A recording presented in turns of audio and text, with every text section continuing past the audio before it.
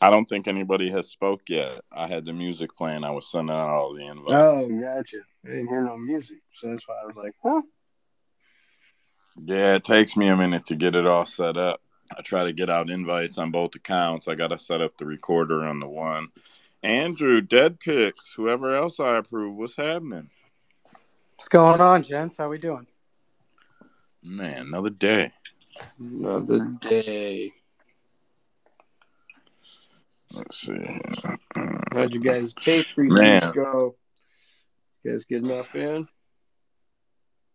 if you got any in, it was enough. It's always too much when you're fucking doing tape. I Yeah. mean, it's not like the worst thing ever, but it's not the greatest thing ever, man. What'd you guys think of Sergey Pavlovich on Saturday? God, I mean, he did exactly what he was supposed to do because Blades did exactly what he wasn't supposed to do.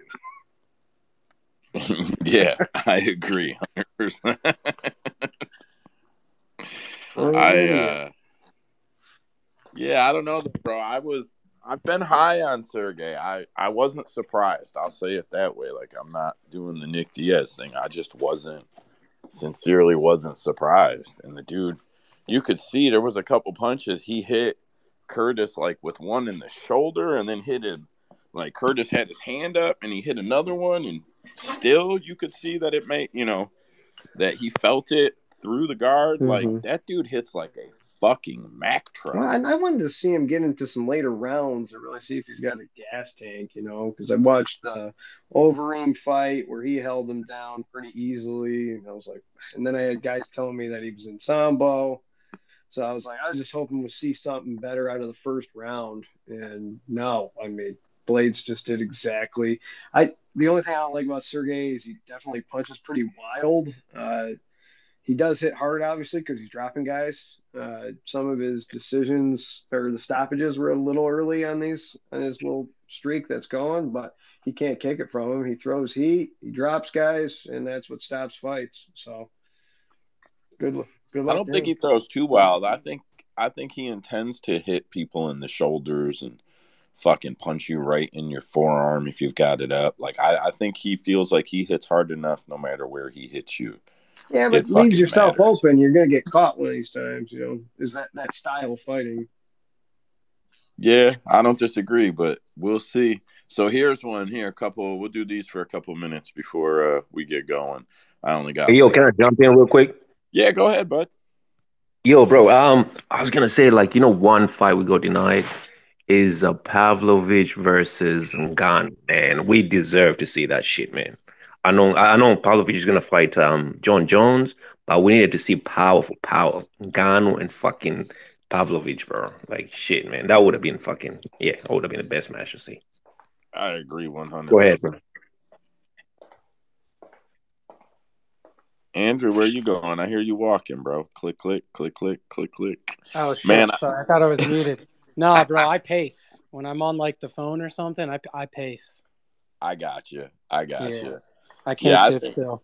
I think, I think Ngannou Pavlovich would be a phenomenal fight. But man, yeah, probably the best firefight we've seen in a long, long time. Actually, yeah, to be honest. So Holloway was talking about he'd be honored to box Tank Davis, bro. Like, here's my question. Okay, could Holloway last 8 rounds with Tank Davis? I say no. No, but if you No for paid him rounds. some Fuck dirty no. money under the table, he could. Yeah, like scratch it or bet it. I'm scratching the shit out of it. Okay. So what's the over under on 5.5 rounds? Which one are you Un- taking? the under, Under, what do you call it? I'll under. take it at negative 500. No shit, huh? Yeah, You it's think we gonna. get it done that quick? I'm not doubting it, bro. I think it's ridiculous that we've got to hear talks that Max Holloway thinks he could box Tank Davis. Like, bro, come the fuck on. Disrespect. Yeah, calm down, Max. Calm down, bro. You and Well, all but that. you do have to say, like, we didn't expect McGregor to make it 9 rounds. That wasn't Hey, right. don't forget McGregor got carried. Come on, man. Yeah, You really thought he was going 9 rounds with Floyd Mayweather? I You don't can't know. compare the Floyd two. told his friend. Floyd told his friend to drop a stack on the 10th round finish. Yeah. That's real life. That's real fucking Uh-huh. life. That's real planning, man. Yeah. Volk was offered a rematch with Islam, but says he wants to stay active. My question is, people want to see that fight. Scratch it or bet it. I scratch it. I don't think people want the rematch. Yeah, I'll scratch you. I don't want that. I do. I Fuck mean, that. it was a good fight. I wouldn't A good mind it fight. I want myself. to see it. Yeah, I'm in. Yeah, yeah. All I right. actually attended that match, bro. Well, it's man. I'm glad to hear there's people on both sides of it. All right, last one. Scratch it or bet it. Pavlovich is a bigger problem for John Jones than Stipe Miocic. I bet the shit out of that. Yeah. In terms Well, of stand Stipe up, is not a problem at all. So by default, yes, it would be the other person. I agree with you. I agree 100%. Of course. That's a You big know, I one. will tell you one thing. I've met Stipe in person. He's fucking massive. He doesn't seem like it when you see him in there. Bro, he's a massive fucking person. These guys that are making him look small, like I've never met Ngannou, for example, but like even my buddy, he's a 6 foot plus guy, you know, 250 plus guy. He's like, bro, Stipe is fucking massive. Like, he's a big boy. Dude, don't get me wrong, man. 4 years ago, I would have loved to see this fight. I think it would have been great. But Stipe's 40, bro. Like, no, it's not there anymore, man. It's not. I would compare this. I didn't tweet it earlier. I thought about it and was busy. I would compare this to watching Floyd Mayweather fight Manny Pacquiao when he did. Like it's not relevant now. Watching John fight Stipe, yeah, like at heavyweight, no question. Two greatest, no fucking question. John came in, did what he did, came up from light heavyweight. Stipe with his whole resume, but it didn't happen fast enough. John spent too long going up to heavyweight, 3 fucking years. Like, yeah, I think it's just that. I think this is MMA's Mayweather Pacquiao. I really do. Like, I don't even see the fucking point. And I think Stipe will be less competitive than Manny was, to be fair. I think John gets it done quick. I really do. That's all I've got for them. I didn't write up a big review for last week's card. Just some weeks I have the time and some weeks I fucking don't. I'll run it down though. Bottom to top, top to bottom, however you want to say it, real quick. Brady Heaston knocked out Batgirl Dana Batgirl, however, bro, wherever it's printed both ways, so I don't know which way to say it. It's like a lot of the Asian names are that way. Just go They with one. Go with the left. Yeah, but it's everywhere you go. You look somewhere else, it's printed one way or the other. Anyway, he knocked him out in the third round. Francis Marshall dropped the decision to William Gomez. After seeing the weigh-ins, man, I wasn't like betting on that fight, but man, I didn't think Gomez looked well, man. I thought I thought Francis would have the big edge because of it. Usman and Tafa fucking broke everybody's parlays. That bet's over unders, and them motherfuckers went to distance. Fucking pricks.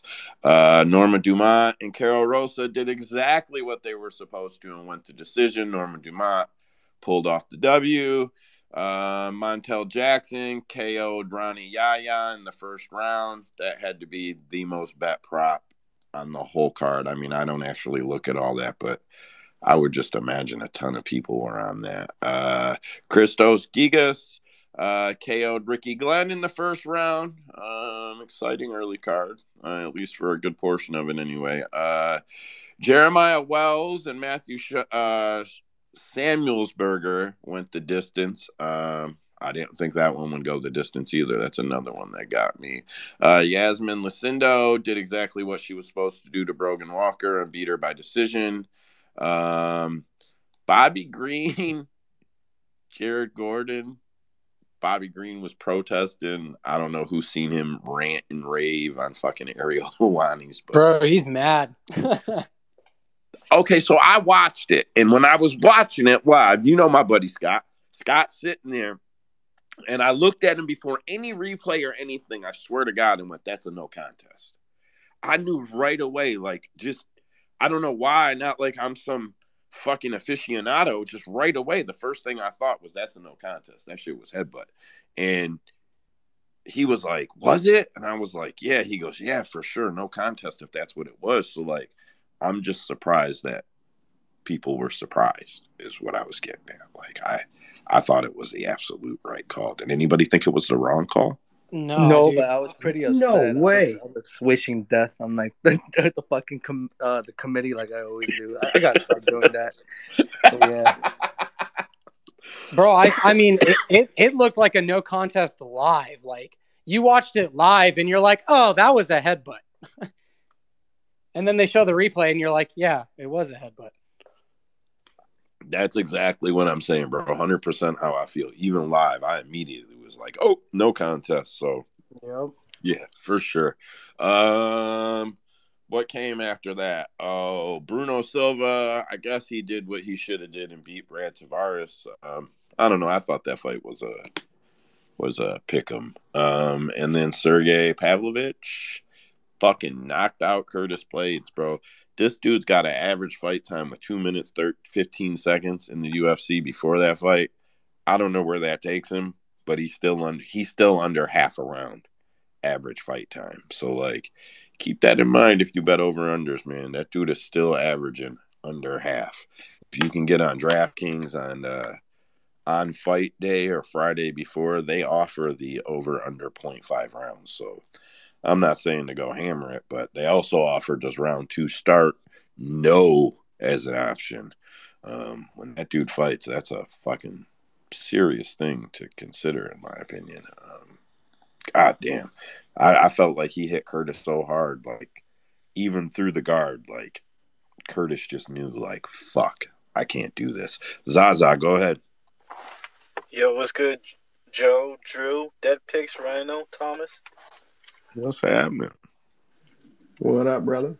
What's good? Yo, Joe, you called it, though. You were on Sergey, and I was with you, man. I listened to it. Good shit. Yeah, bro, it wasn't like, it was just an issue of, could Curtis get the takedown? And I didn't think that he could. And I thought even if he could, it would be in a second round. And I just didn't see him making it to the second round. Like, there was just nothing that showed that. And Curtis doesn't typically shoot in the first. Like, you can statistically look at it. You can watch tape. Even if he does, if it gets stuffed, he doesn't pursue the shit out of it in the first round. Second round, you go into the second round with Curtis Blades, you 100% know he's going to shoot on you. I knew there was no way he was going 5 minutes with Pav on the feet, bro. Like, I don't know. Yeah, whatever. I was happy about it too. I don't think that we'll ever get to see Pav fight John. I think Pav will. I don't know. I don't know what will happen. I just don't think we'll see him fight John. I really want to see him fight John, but I don't think we see him fight John. I don't. It doesn't even make business sense for the UFC, I guess. Like, I don't know. so you think John retires? What do you call it, after Stipe? Yeah, or take 100. someone that's not Stipe and then retires, but not Pavlovich. Maybe I'm wrong. I hope I'm wrong. And they offered him big money, so maybe John fights a couple more. Like, they gave him a huge contract, bro. It might be enough money to make him keep fighting, and I really hope so. But yeah, bro, it just Yeah, doesn't make. let me ask you, Joe. Do you think John Jones avoiding Stipe? I mean, sorry, Pavlovich. No, I don't think there's anything in the UFC in it for the UFC. Like, why would they want to book that fight? So that Pavlovich, a guy that's not anybody, can come in and dethrone John Jones. Like, if Stipe beats John Jones, it's still epic for the UFC. It's a story to tell. It's a big event that happened. It's a legacy, a huge legacy story afterwards. Like, there's a lot in it for them, either side of that. But, like, if Pav comes in and fucking knocks out John Jones in 3 minutes and 8 seconds, like, yeah, I just feel No, like it but that shits all any over the. card, any card with John Jones leading on it needs to be freaking on. I don't care who the fuck he's fighting. You said it needs to be what? Anybody. It could be anybody. If he's gonna fight anybody, they should have him on the card. I don't think it really matters. Like, yeah, we can sell it and it looks pretty good with the Stipe fight just because it's the GOAT talk and all of the things. But in the future, after that, John Jones can fight anybody, and that card is going to rock after what he did to Cyril Gane. I agree, but what I'm saying is like they're still going to want to give him Blades or someone else that it seems he could beat, bro. Pav is the biggest problem. They don't want John to lose. I don't care if he retires with the belt. Dana White's not going to care, bro. He does not want John to lose. He just doesn't. I don't think he's going to lose in that division. It's heavyweight division. Bro, Solid. he looks like a fucking monster. I don't know how many times you guys have went back and rewatched that Gane fight. I could probably almost tell it to you beat for beat, man. Like, he fucking destroyed that guy. Like, I don't care what anybody says about the nerves, this, that, whatever. Whatever caused it, John capitalized on it. No fucking question. With that said, probably just roll into the card, man. I don't think Usman is here yet, but he usually shows up around 10:30. I don't think he's on early tape, so, and if he is, fuck it, we'll skip it and go back. Who gives a shit? It's Usman, right? Oh, he's not even on tape this week. Oh, he was. His fucking fight got canceled. I hope he didn't do the fucking tape, bro. Oh, I feel so bad if he made it all the way through fucking tape. He only had one and it got canceled, bro. He did do the tape, bro. We talked about that fight for quite some time. Happens to all of us. And then you guys sent that shit about Pete pulling out, and I was just like, oh shit. Because Yeah. I'm telling you, we were talking about it. Because I'm sitting there going, I don't know, bro. Anytime I see someone as a big favorite and they don't deserve being that big of a favorite, I always think about it. So then he starts breaking down tape between how bad Pete's fucking takedown defense is and how terrible he is on the ground and putting himself in bad positions. And then he just goes back to Levy and talking about how, you know, how he's susceptible to the body and stuff. It was funny as fuck when that happened. Yeah, that's fucking that's shit. He's probably protesting. I would. Anyway, UFC Fight Night 223 or UFC Vegas 72. Apparently, we're gonna make it all the way to at least 75 because I seen something in the past week or two that they just submitted that they're gonna do 3 more shows at the Apex than planned. So at least 3 more. Yay.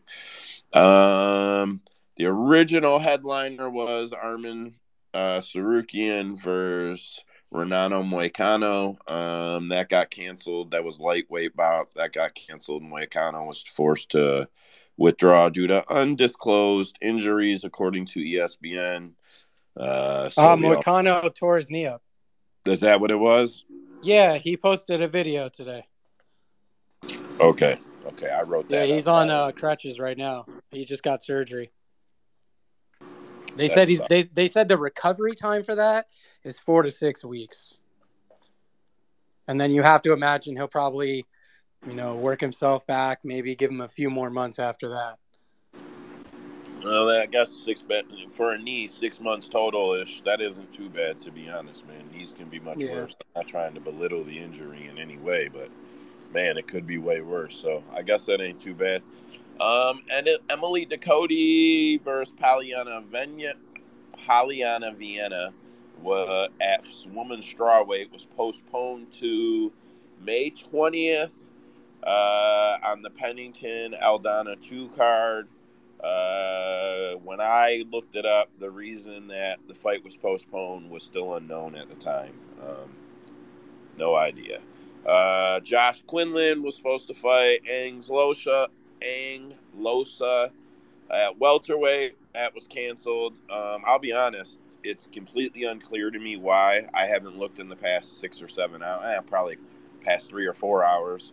I was looking not that long ago. I'm not exactly clear why it all fell apart again after it fell apart before, but he's fighting Trey Waters now. Quinlan is fighting Trey Waters now on super short notice. And then, as we just talked about, Natan Levy versus Pete Rodriguez at lightweight was canceled. Fight was canceled today at the time due to undisclosed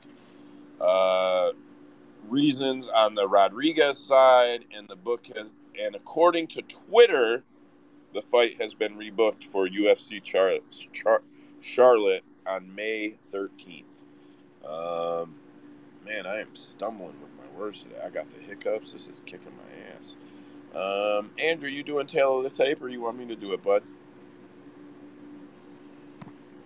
I got it up. All right. We'll kick it off. What you got first? We have a women's bantamweight bout. Seems like Haley Cowan's finally going to see the cage as she takes on the UFC debutant in Jamie Lynn Horth. Haley Cowan fights southpaw. She is 5'8" with a 67-inch reach. She is 7-2 currently, and she will be facing an undefeated Jamie Lynn Horth, making her UFC debut. She is an inch shorter. It doesn't list her reach, but she does fight orthodox. I have nothing on this one. I'm going to be honest. I know Gary was talking about it, but I don't see him in here. So go ahead, Joe.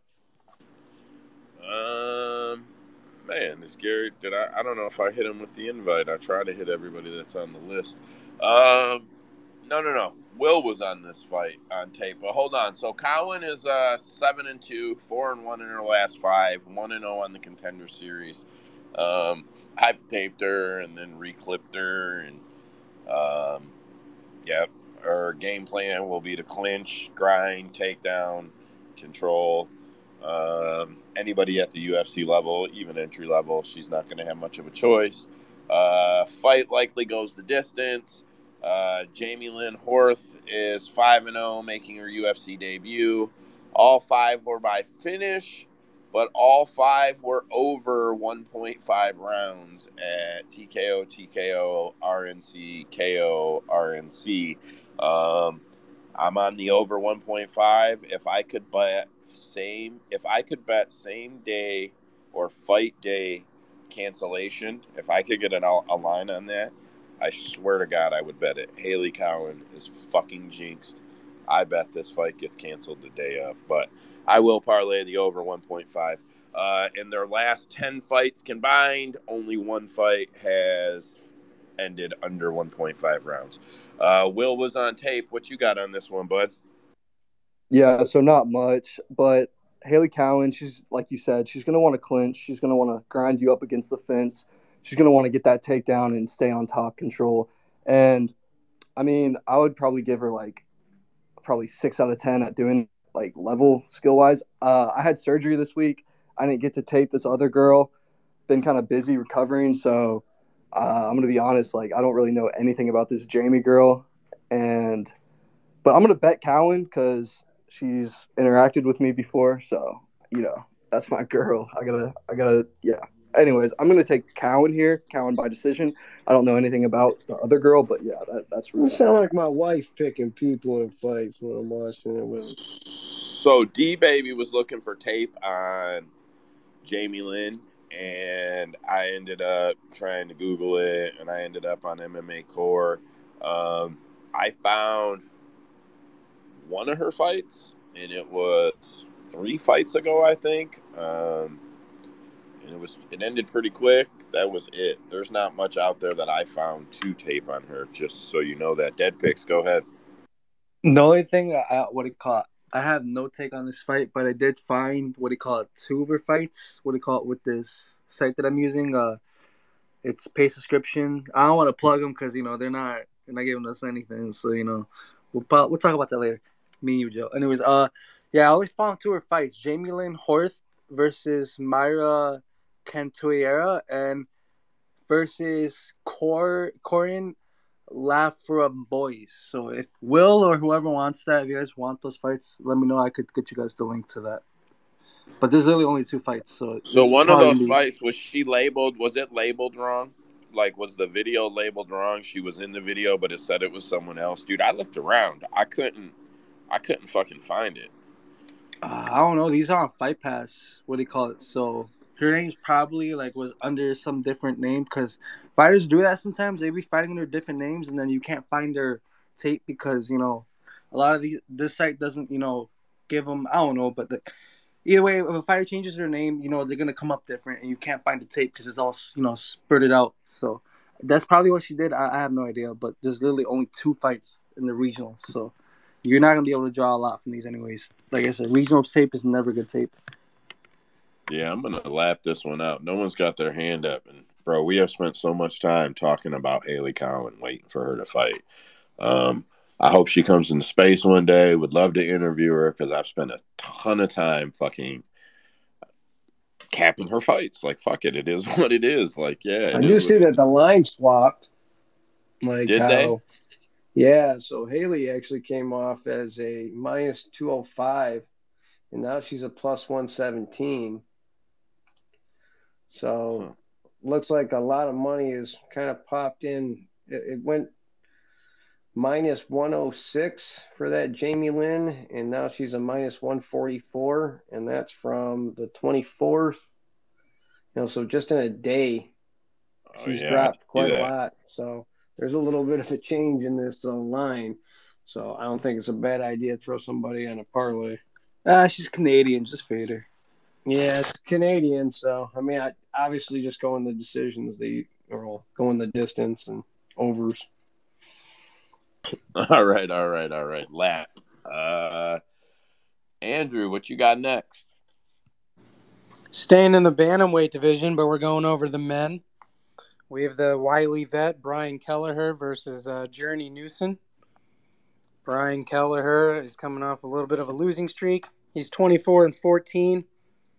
He's 5'6" with a 66-inch reach. Fights switch, and he's fighting Journey Newson. Newson is 10-4. He's an inch shorter at 5'5", but he has an inch longer in reach. And he's fighting orthodox. I actually have the line. Kelleher is minus 133 currently, and Journey Newson is plus 113. Over 2.5 is minus 155. Under is plus 125. All I know is Brian Kelleher, when he's a favorite, I don't like to bet it, but I didn't tape this because I just don't have any interest in this fight. So go ahead, Joe. Man, yeah, that's a tough fight here. Kelleher, 24-14, 2-3 in his last 5, 8-7 in the UFC. Coming off 2 first-round rear naked chokes, losses to Mario Batista and Umar Nurmagomedov. I know some people talk about like quality of competition, so like I know, and I know sometimes that's relevant, but man, you go out there and get fucking manhandled twice. Yeah, fuck it. It just is what it is, bro. It's gonna affect you. It's just gonna affect you. Newsom is 10-4, 1-3-1 in his last 5 and in the UFC. Newsom came into the UFC hot, bro. He was 9-1 when he entered the UFC in 2019, and he's just struggled. Like if you've watched, he's just struggled. Brian has a clear takedown advantage. I don't need to tape it to know that he definitely has the takedown advantage. It's arguable that he has a power advantage, maybe. I mean, like the dude's got knockout power, but I don't feel like we've seen it. I feel like it's kind of faded off. So, with all that said, I'm not interested in betting this fight. I think this fight is a true 50-50. I don't think the over or the under is safe. Like, if you're going to take round 2 to start, yes, or something like, all right, fuck it. You're just trying to build some parlays. I'm not mad at you. But even the over 1.5, I wouldn't even call safe in this fight. These dudes both have plenty of recent fights to show you that none of that shit is safe with these guys. Dead Picks was on tape. What you got, bro? That's really how I felt taping this fight. So, man, I'm not gonna be betting this fight. Just to let you guys know off the back, but I will be siding with Journey Newsom. It's kind of, hard to make that decision, but it is what it is, man. He only has 1 win in the UFC, 3 losses, and it's like, man, yeah, he's an underdog. He was a wider underdog when this fight opened up, and I noticed that he did get bet down a bit. So I could see the points and where people would want to bet him. Brian is coming off those 2 losses, like you said, from the rear naked choke. But to be fair, it was cousin Umar and it was fucking Mario Batista. So Kevin Krug in that fight, he didn't look too hot either. Like it was like he was just putting up the better of the striking. And that doesn't say much going against Kevin Krug. Like it just didn't look very impressive and it didn't look very aggressive. So. And then if we go down to that Domingo Paliche fight, it's probably like one of the best fights that he's like looked, his best in, for like a while. And that was like about like a little over a year ago, like a year and a half ago. Um, yeah, all he did was just hold him down for like fucking about 13 minutes. There was about 2 minutes in that fight where like there was a scramble, but nothing really happened, that would indicate that, that he could be put in danger. All it showed, that was that he does have the takedown advantage in this fight. The thing with Journey Newsom is that I don't really I would trust his takedowns more if he could just hold his opponents down more. But that's just not the case with him. Like anytime he gets a takedown, he doesn't hold it down. Like these guys get back up. Like it showed in the Ricardo Ramos fight, and it showed in the Franny Garcia fight. Like he just can't hold anyone down. So obviously we take that out the window. But the thing that I did notice is that Brian Kelleher does like to. He's very inviting in terms of the ground game. Like he will like pull guard, I guess you could say. Yeah, I'm pretty sure that's what it is. He pulls guard. He grabs the neck and he falls on his butt, and he just ends up on his back, and you could hold him down for a good few minutes. But the thing is with Journey, I'm not sure if he's gonna be able to have that size in him to be able to do that. Brian does seem like the bigger guy in terms of mass. And the thing with Journey is, so he doesn't really fight well against the bigger fighters. Is what I've noticed. Like when you're fighting like on his like same size, like when you're fighting the same, yeah, when you're the same size as him, same height, whatever, that's when he has his most success in terms of on the feet. Man, I'm just gonna pick Journey. I think he does have a chance of getting a sub just because, like I said, Brian being inviting. If maybe Journey could like scoop up a neck like in the clinch or something, but I don't know. That would be the super. That would be the super prop if anything. The sub. The pick would be Journey. I'm not gonna be betting it, but if like I said, guns ahead, if I had to, I'll probably be picking Journey. I mean, he's probably fighting for his job at this point. Uh, he only has one win, like I said, and that was like against Renny Garcia. That was his like the second, yeah, his not even his last fight. His last fight he lost, so like he only won. He only won a fight like 2 fights ago. He's got to be hungry, right? I mean, Brian Kelleher should be off his skid. I'm probably gonna get this one wrong. It's whatever. At the end of the day, I'm gonna side with Journey. Uh, yeah, I'll take Journey, younger guy, whatever. I ain't mad at it at all, bud. Sometimes watching tape shakes the shit out of you, makes it hard to make a pick. And when I never hear guys shook on tape, it tells me that they're not watching them as hard as they should. With big respect, I've heard Andrew shook on tape. I've heard other guys shook on tape. You've heard me shook on tape, bro. Sometimes you watch it and you just realize, like, fuck, there's nothing to bet here. Anybody else on this fight?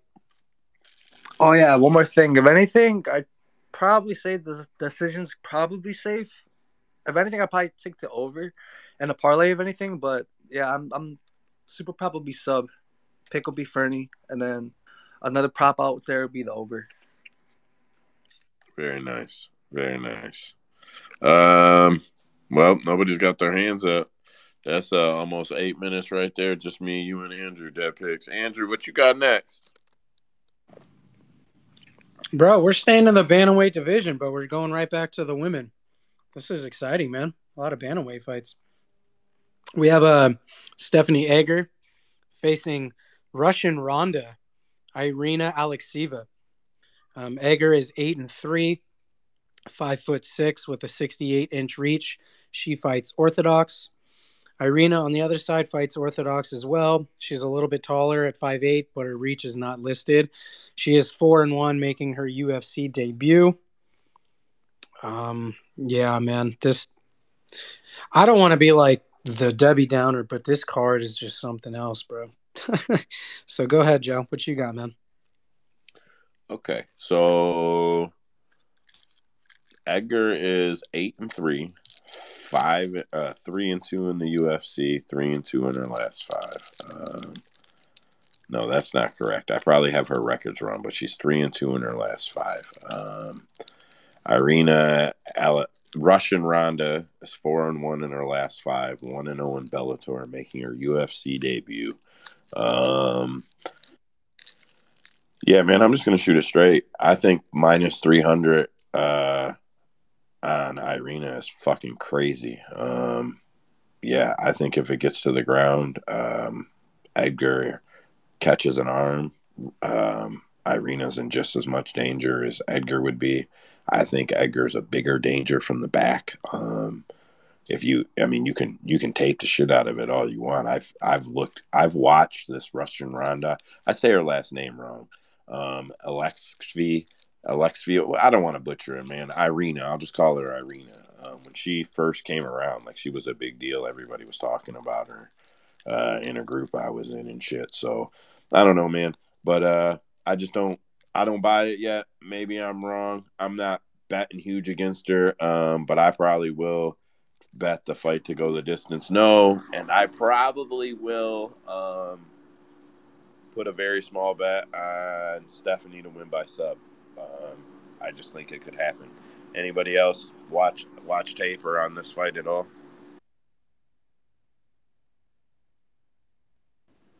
Crickets, crickets, crickets, crickets. Yes, sir. I wish I had the This is like sound the effects. worst freaking prelims I've ever heard of. Bro, I'm not mad when it's crickets, though, man. Sometimes some fights just ain't worth more than 2 or 3 minutes, bro. And that's all Bro, it's right. because every fucking fight is a Dana White Contender Series fight, man. They keep breeding their own so they don't have to take from other companies. They want to build them up their way. And so it's a bunch of fucking either vets who are past their prime or a bunch of young cats who we have no idea who they are. I agree Or with a Bo lot of Nickel. that. I'm gonna see Bo Nickel fight in July, so fuck it. I'm gonna lap it out at 3 minutes 12 seconds. Andrew, what you got next? Who's echoing? Mute your mics. Andrew, what you got next? Next, we probably have one of the more exciting and more entertaining fights on the card. We're going to the flyweight division. We've got Cody Durden versus Charles Johnson. I'm actually really excited for this fight. Cody Durden is 14-4-1. There's Josh versus Trey Waters, I think, was next. Yeah, that's all right. We'll switch him. He just got him backwards. It is supposed to be Waters. It doesn't matter. Go ahead, Andrew. We'll just switch him back. Sorry, I'm on UFCstats.com. That's the one I use too. I see it's different on some other sites though. Go ahead, bro. So Durden is 14-4-1, 5'7", 67-inch reach. He is a southpaw, facing Charles Johnson, who is a switch, 5'9", a little bit taller, 2 inches, and he's got a longer reach at 70 inches. He's 13-4, coming off of a little bit of a losing streak. I think this is going to be a really exciting fight. To me, it's going to come down to if Charles Johnson throws the volume. If he throws the volume, he's going to land. Cody Durden loves to pressure, and he loves to come forward, and he's going to try and get you down. I know Charles really struggled with Makayev. He couldn't get him off his back. Once he clinched those hands together, he just couldn't get him off. Durden's going to try to do the same thing. He's a wrestler. That's just what he does. When he does throw, it's going to be a bunch of looping rights. He throws everything with power. He's a typical wrestler, man. Like, that's what wrestlers do. They either wrestle or they throw a bunch of looping lefts or rights, depending on depending on their stance. So this is going to be fun. I kind of want to take Charles Johnson, but I really don't know, man. This is one of those where I can see it going either way based on styles. But yeah, go ahead, Joe. What you got, man? So basic shit that I always look at. Cody is 14-1-1, 3-2 in his last five, 3-2 in the UFC. Charles Johnson 13-4, 3-2 in the UFC, 2-2 in his last, or 3-2 in his last five, 2-2 in the UFC. So I didn't dig much into this fight because I'm a Charles Johnson fan. I actually like Charles quite a bit. Real bias. I've got that problem with one more fighter on this card where I'm just a fan, bro. So like, no matter what I do, I'm always like, oh well, he could beat him like this, or like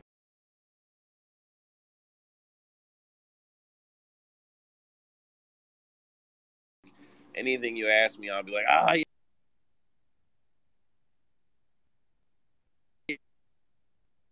you're so good.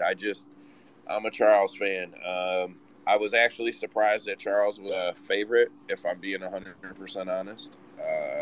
When I seen the line, I expected Cody to open as like a 150 and Charles to be a plus 130. Maybe it opened that way, but by the time I seen it, yeah, Cody is the dog and Charles was a favorite. I was just surprised. Um, Dead Picks was on tape. I know Cade got his hand up as soon as this fight started, so Dead Picks was on tape, and then we'll get Cade on the mic. Dead Picks, what you got on this one, bud? For sure, yeah. I want to make this one quick because I want to give the mics to Cade, but I'm gonna just let me get my 2 cents in because I didn't really got much to say because Andrew pretty much nailed it. I'm picking Cody Durden just because I'm what do you call it? I'm very not worried, but the question is Charles Johnson going to come out with the volume? If he's not going to be coming out with the volume, then I don't think he's going to win. I could see Cody possibly getting some takedowns. Maybe what do you call it? Not getting all of them. But Charles is going to stuff some. But I could see some getting through. I don't think it's going to be bad like WrestleMania, but like with the like it's just I think he's more active on the feet too. I just think he's more active overall. I think he tries to stay more in your face. Charles is more not passive, but he just moves more. He doesn't really he doesn't I would say he doesn't put the punches and bunches as much. So if anything, I'm just gonna take a dog shot on Cody and just let it be what it is. Uh, I usually like Charles, but in this fight, man, where it's like a little closer, then I could see it, being a harder fight for him. If it's gonna be him, just trying to be on his feet, not putting up the numbers. So if he's not, like I said, if he's not gonna be punching, then fuck it. I'm gonna take Cody. Very nice, bud. You got a prop on that? Not holding you to it. I'm just asking how you think he gets it done. Nah, if it's a prop, I'll probably just take an over decision. I don't see Yeah, no knockouts, no finishes or anything like that. Yeah, bro. Charles isn't going to finish. Come on now. yeah. Yeah. I don't think so either, bro. I don't think so but either. but here's the Cade, thing: what you Charles got? Johnson can knock him Oh, out if he catches him because he's accurate. That's the thing. Charles Johnson doesn't throw a lot of volume usually, but when he throws, he lands, bro. He's very accurate. He's got some strength. I think he can knock Durden out. I don't think he will. I'm with Dead Picks. I think it does go to a decision.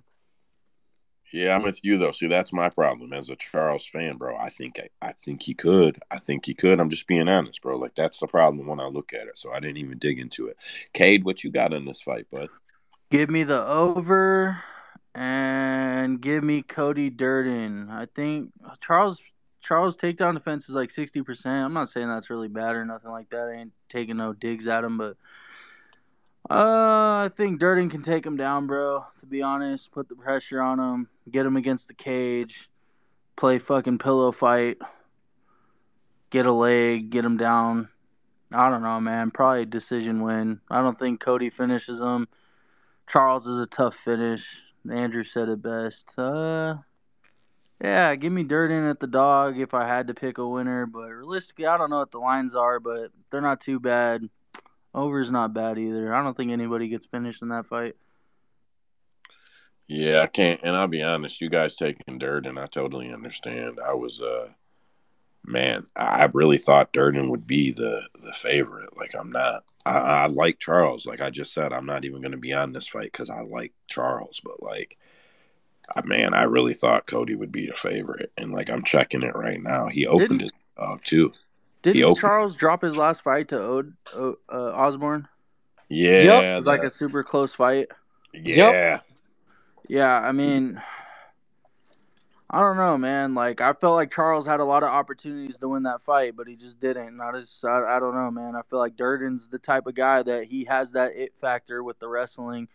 Not saying like he's gonna fucking probably hold Charles in one position for the whole fight, but I mean, I feel like he'll get his takedowns and at least they'll be there for him to get. So that's kind of why I lean him, to be honest. So what I will say about Charles Johnson is that he did slow down in his last fight, but he doesn't normally slow down. Like his cardio is usually fine. His problem is he kept taking short notice fights.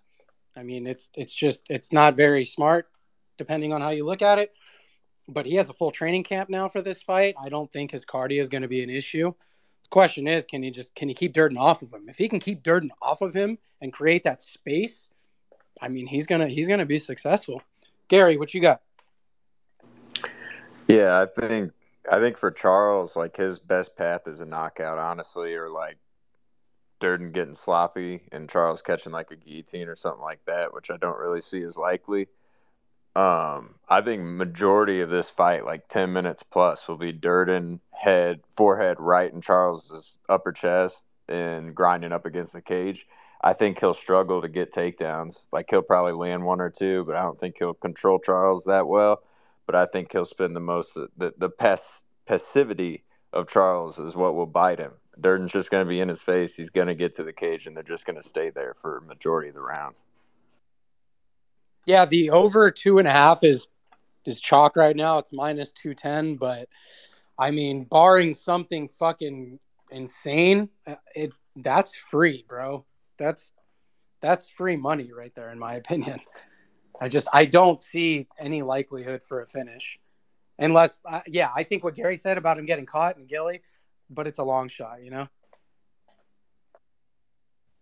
Yeah, I also see Charles being able to clip his ass in the second round early on too. If I'm being honest, man, like knowing like this motherfucker's gonna try to grind me and going out there and putting the work in. So, but that's bro. I'm a fan. I'm a fan, and I know when I like somebody, I'll argue for them. So I'm trying to be honest about that. I'm not saying you guys are wrong. I like this dude. I like him in the cage, is what I'm saying. Like I like watching this guy. I think he's slick. I don't know. I like him. Anybody else got any takes or any bets on that fight? That perfect fight. 9 minutes 55 seconds. Andrew, what you got next?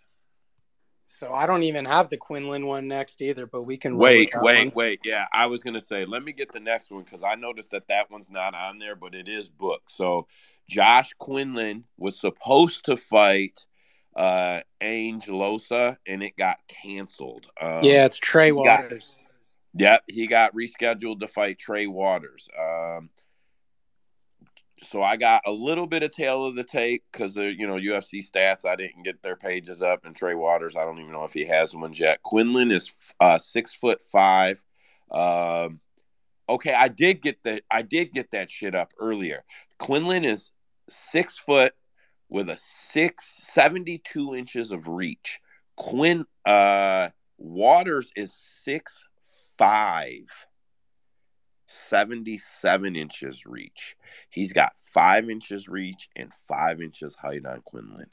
He's the 155 underdog. Quinlan's a 145 favorite. Quinlan is 6-0 with an overturned win, no contest for NSAC doping that he had, I believe, on the Dana White Contender Series. So technically he's 7-0 or whatever. And it would seem like they're just trying to set him up with anybody he can beat. Trey Waters is 7-1, 4-1 in his last 5. The only fight he lost was on Dana White Contender Series last September. He lost. He was the dude that Gabriel Bonfin shoulder choked him. And that was a first round finish. But then he got back to LFA real quick. He got a knockout win in LFA 56 over Jalen Puller April 14th this year, 11 days ago. He'll be taking this fight on a 14-day turnaround. It is his weight class. It's the weight class he's always fought at. I went and checked the history. There's no history like where he's switching weight classes to do this to make it easy on himself to get in the UFC or anything like that. He went out and got an impressive fucking win, and got his shot back into despite the Dana White contender deal, got his shot in the UFC. Quinlan is a 145 favorite, like I said. Waters at welterweight is 6'5", with 77 inches reach, unless UFC stats is wrong. Man, I've said this before. Sometimes the size doesn't matter how good you are at grappling when someone is that much bigger than you. Doesn't matter how good you are at striking when someone that is that much longer than you. I will bet fight to go the distance. No. My pick is Waters, and I will probably parlay Waters. Gary was on tape for Quinlan versus Losa. Gary, you got any takes on this? Did you check Waters out? What you got, bro? I have not gotten a chance to check Waters. This is actually my first time hearing about it changing. Or I shouldn't say that. I knew the first fight was canceled, but this is my first time hearing about the new opponent. But I mean, the only thing I really have to say is like what you said about height is pretty accurate. But also when I think of a striking battle between a knockout artist and a lanky guy that isn't elite or doesn't have elite qualities, I think instant KO. I think leaning back and KO, but that's without seeing any tape. So yeah, he's a guy that's got 7 wins, 3 knockouts, 3 submissions, and he's coming in off of a punch knockout, not a TKO. He knocked a dude flat fucking out in LFA. So, and then he knocked a dude out last year in LFA with a fucking knee. So like he's had some knockouts. I'm not prepared to call him. He's also fought a lot of cans. Yeah, a lot of these guys do though. A lot of these guys can't get into promotions where they can get good competition. So He's only it's been hard. to one decision with like a 7-2, 1 no contest amateur record. And Yeah, now but he's 7-1. He's Josh been Quinlan, submitted 3 times. short of Josh Quinlan, his last UFC fight, bro. It's not like he's fought killers, bro, and he's fucking. Yeah, it's just I don't know. I don't see it. He's been taking the distance, or at least into the 3rd round a few times. I'm not over arguing it. I don't see a ton of up for Quinlan here, to be honest. Well, I mean, Other he's than a him being fill-in really guy short too. notice. Yeah, the fill-in part definitely scares me. Quinlan's a both big these guys favorite. are put. Well, Big. usually because it's a jump in. If it's a last minute guy who hops in making his debut, they usually lose. Does anyone have any info on that gym? I feel like I've seen Elevate MMA before. Not Elevation, Elevate. I feel like I've seen that recently before. It should be on like Fight Pass. Who's that? Who's there? That's what I'm asking. I think I've seen it recently on someone, but I Whose can't gym remember is who it that? was. Of these guys, whose gym is that? Is what I'm saying. Oh, Trey Waters. That's Trey Waters' gym. Oh, gotcha. So Sherdog has him with Ludus MMA. Gotcha. Maybe that's wrong on ESPN then. Yeah, I don't know. Some of these sites, like I've come to find talking to these fighters, none of these fighters, yeah. Miranda Maverick, we found 3 sites with different gyms and shit. She's like, yeah, none of them are right, guys. Here's where I'm at. So like, you just never fucking know. Anyway, I'm gonna.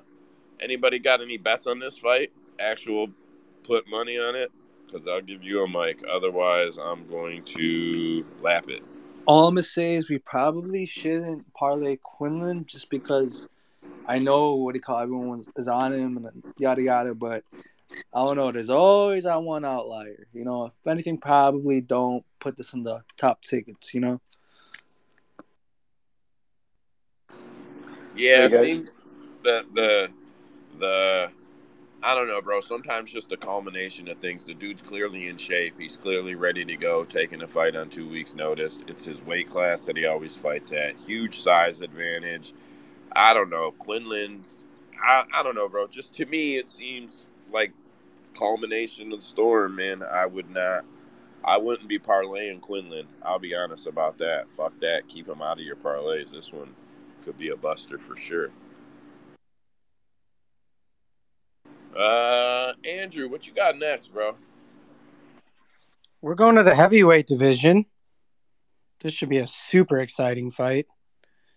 We have Martin Boudet versus Jay Collier. Martin Boudet is 11-1. He's pretty big. He's 6'4", 265 pounds. He usually cuts weight to get in there. He does fight orthodox with a 77-inch reach. He's fighting Jay Collier, who's fought in 3 different divisions. He is 13-8. He's a little bit shorter at 6'3", 78-inch reach, and he fights orthodox as well.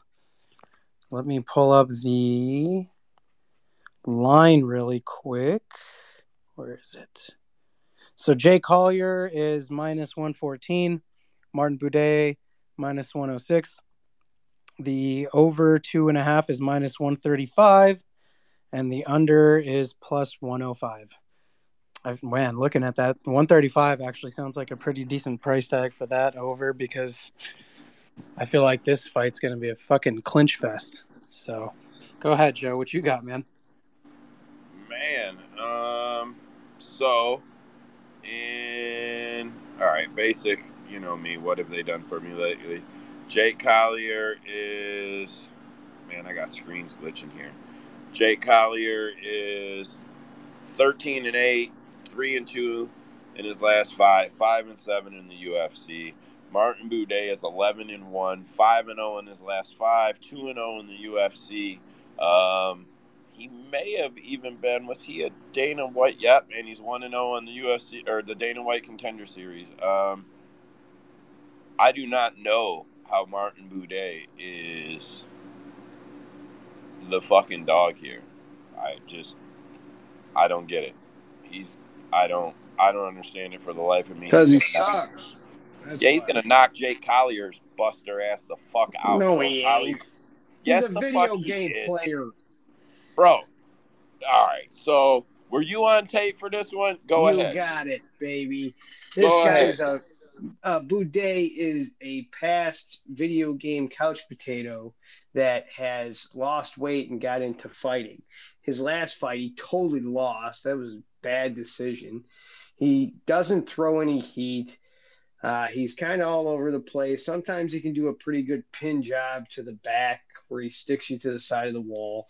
His striking's not very good. He's got some solid leg kicks, but he doesn't throw them much. He doesn't hit to the body at all. I mean, if you look at the stats in it and watch his fights, he's only just trying to like hit, maybe land some strikes, but then he just wants to pin you to the cage and kind of act like he's going to take you down, but he doesn't really do anything. His record before getting into the UFC was all these quick knockouts and these finishes and stuff, and he hasn't been able to do that with real talent. And Jake Collier is a past smaller guy. He actually just gained all this weight, and he looks like a fat ass, but he still moves really, fucking quick. And they size up pretty good together. Jake's got a hell of a chin. He's really quick for a heavyweight. He's got quick takedowns. I mean, he throws a lot of the same 1-2s that you could kind of time is his negative part on him. But, I mean, his chances of winning this fight, I say, are actually pretty good, because this guy is not good. Boudet is not a very good fighter. So I'm taking Collier. I don't think either one of them can finish each other, because they both don't really throw that much heat. So I'm going with Collier as the winner. I'm taking, my bet would be it goes the distance. I don't care who wins. But if I did prop bets, I would take the decision, or I would take an over, 2 or over 2.5. And that's all I have to say about that. Duly noted. I'm not going to argue about the level of competition. I've thought about dissecting the UFC heavyweight division, but it would really make me sad, and I decided not to do it. Anybody else on this fight? Well, then, that's pretty much what this fight deserves. Andrew, what do you got next? Hey, can I ask a question real quick? What you got? Hey, Rhino, how did you know this guy was a couch potato?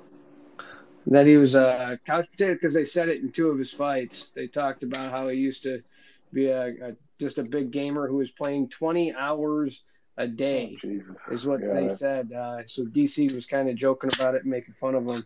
And so I wrote it down because I heard it the second time. At first, I was like, was he talking about him or was he talking about the other guy? And then in the next fight, they said it again. And I was like, oh, so he's not even really that much into fighting. Like, he got into jiu-jitsu to lose some weight, and that's how he got into this. Yeah, okay. So, like, maybe he's got some good talent that's made him look good, but his 11-1 record looks better on paper than it is when you really watch him, because he's really not that, heavy with his hands. His striking's not that great. So, like, he just didn't, impress me when he got to the show compared to his past game. But then Jake Collier, he's been in this for a long time. I mean, he is a veteran. I think they're not giving him as much respect in some areas. Yeah, I've seen Collier. But if you say Boudet is one of these. And Boudet did. If you watch his last fight that he had against this like Lucas or something like that, I'll say it because it's a different foreign name. But I thought won, in my opinion, because it was like a close fight from both guys, throwing strikes, and there really wasn't much in it. And it was a split decision. And I really think that he completely lost that fight. So, I mean, I'm going with Collier. Sounds good. I'm not arguing it. Andrew, what you got next? Man, we're going to the main card. We're staying in the heavyweight division. I know you're going to be pumped for this one. We've got Marcos Rogerio de Lima versus Joe's favorite fighter. Where is Waldo Cortez Acosta? I can't find him. Marcos Rogerio de Lima is 29-1. He's 6'1", 253 with the 75-inch reach. He fights orthodox. He's facing the undefeated 9-0 Waldo Cortez Acosta. He's quite taller at 6'4", with the longer reach, 78 inches. He is also fighting orthodox. If we look at the lines, Marcos Rogerio de Lima is minus 176, plus 151 for Where's Waldo. The over 1.5 is minus 148, and the under 1.5 is plus 118. Man, I think this is where Waldo loses. I do think that Marcos Rogerio de Lima has a grappling advantage. I think he's going to get inside. He's going to push him against the cage. He's going to take him down. I just feel like that's the way the fight's going to go. So the over 1.5 actually sounds pretty good too. But go ahead, Joe. What have you done for me lately is what I look at quite a bit. Waldo Acosta, 9-0, 5-0, 2-0 in the UFC. De Lima, 28-1, 3-2 in his last 5, 9-6 in the UFC. Yeah, man. So I laugh when you say that Waldo's my favorite fighter. I kind of got pinned with Waldo because I knew that he was good enough to beat fucking trash-ass Jared Bandera. Like, I knew that was easy math. I also knew that he would beat Sherman. I also know that he's going to beat De Lima. He is bigger. He is longer. He is stronger. He has more volume. He has more cardio. De Lima doesn't actually take people down all the time. There's been fights where he takes people down, but those are people with weak-ass takedown defense. Waldo's proved to have pretty good takedown defense. Yeah, I'm not saying he'll finish him. Waldo did not, he's got some knockouts on his record and it looks real good, but inside the UFC, that doesn't really seem to be the case, that he's some big knockout artist. but he'll still get it done. I don't know why Waldo's getting the push, but Waldo's getting the build. He'll be probably 12-0, 13-0 before they cash his ass out, and it won't be on a fucking UFC Vegas card. I don't know why. They just like this Bro, guy. why do you think they like this guy so much? I don't know where you're getting this shit from, man. Because Dana White likes the dude, bro. I fucking told you guys this. I figured this out a long time ago, and it has proved true. You guys have been like, no way, and then he won on the Contender Series, and you guys were like, no way, and then he beat fucking Jared Vandera. Then you guys were like, no way, and he beat fucking Chase Sherman. And then you guys are like, oh, DeLima's going to be the one that stops him because DeLima's this big, strong guy. Bro, DeLima will look small in So, front of okay, Waldo. but let me ask you something. You just mentioned Chase Sherman and Jared Vandera. Now, do you think that Marcos Rogerio de Lima is in the same fucking like tier as those two fighters? Because it's not even close. I think Why would DeLima I beats not, both bro? of those. He hasn't had more than 2 wins in a row in like fucking his whole career almost. Look at who he's fighting, bro. But the Lima ain't that good either. The Lima's who's he fighting that makes him so good? Bro, he's Old fighting ass Ben Romanov. Rothwell, old ass Arlovsky, Amiva beat him, Romanov beat him, Struve beat him. He beat bro. Like he lost to OSP. He beat Maurice Green. He beat Rothwell. Yeah, okay. I'm so impressed that he beat Rothwell that is no longer in the UFC. I'm so fucking impressed. I'm still going to be here asking where's Waldo. And that's fine. I'm not like a fan of the guy. I couldn't tell you a single thing about the guy other than for whatever dumbass reason, he seems to be getting the push, bro. He gets fights that they just seem to want to build that record so they could cash it in. I don't know why it is what it is. Zaza was on tape, bro. What you got?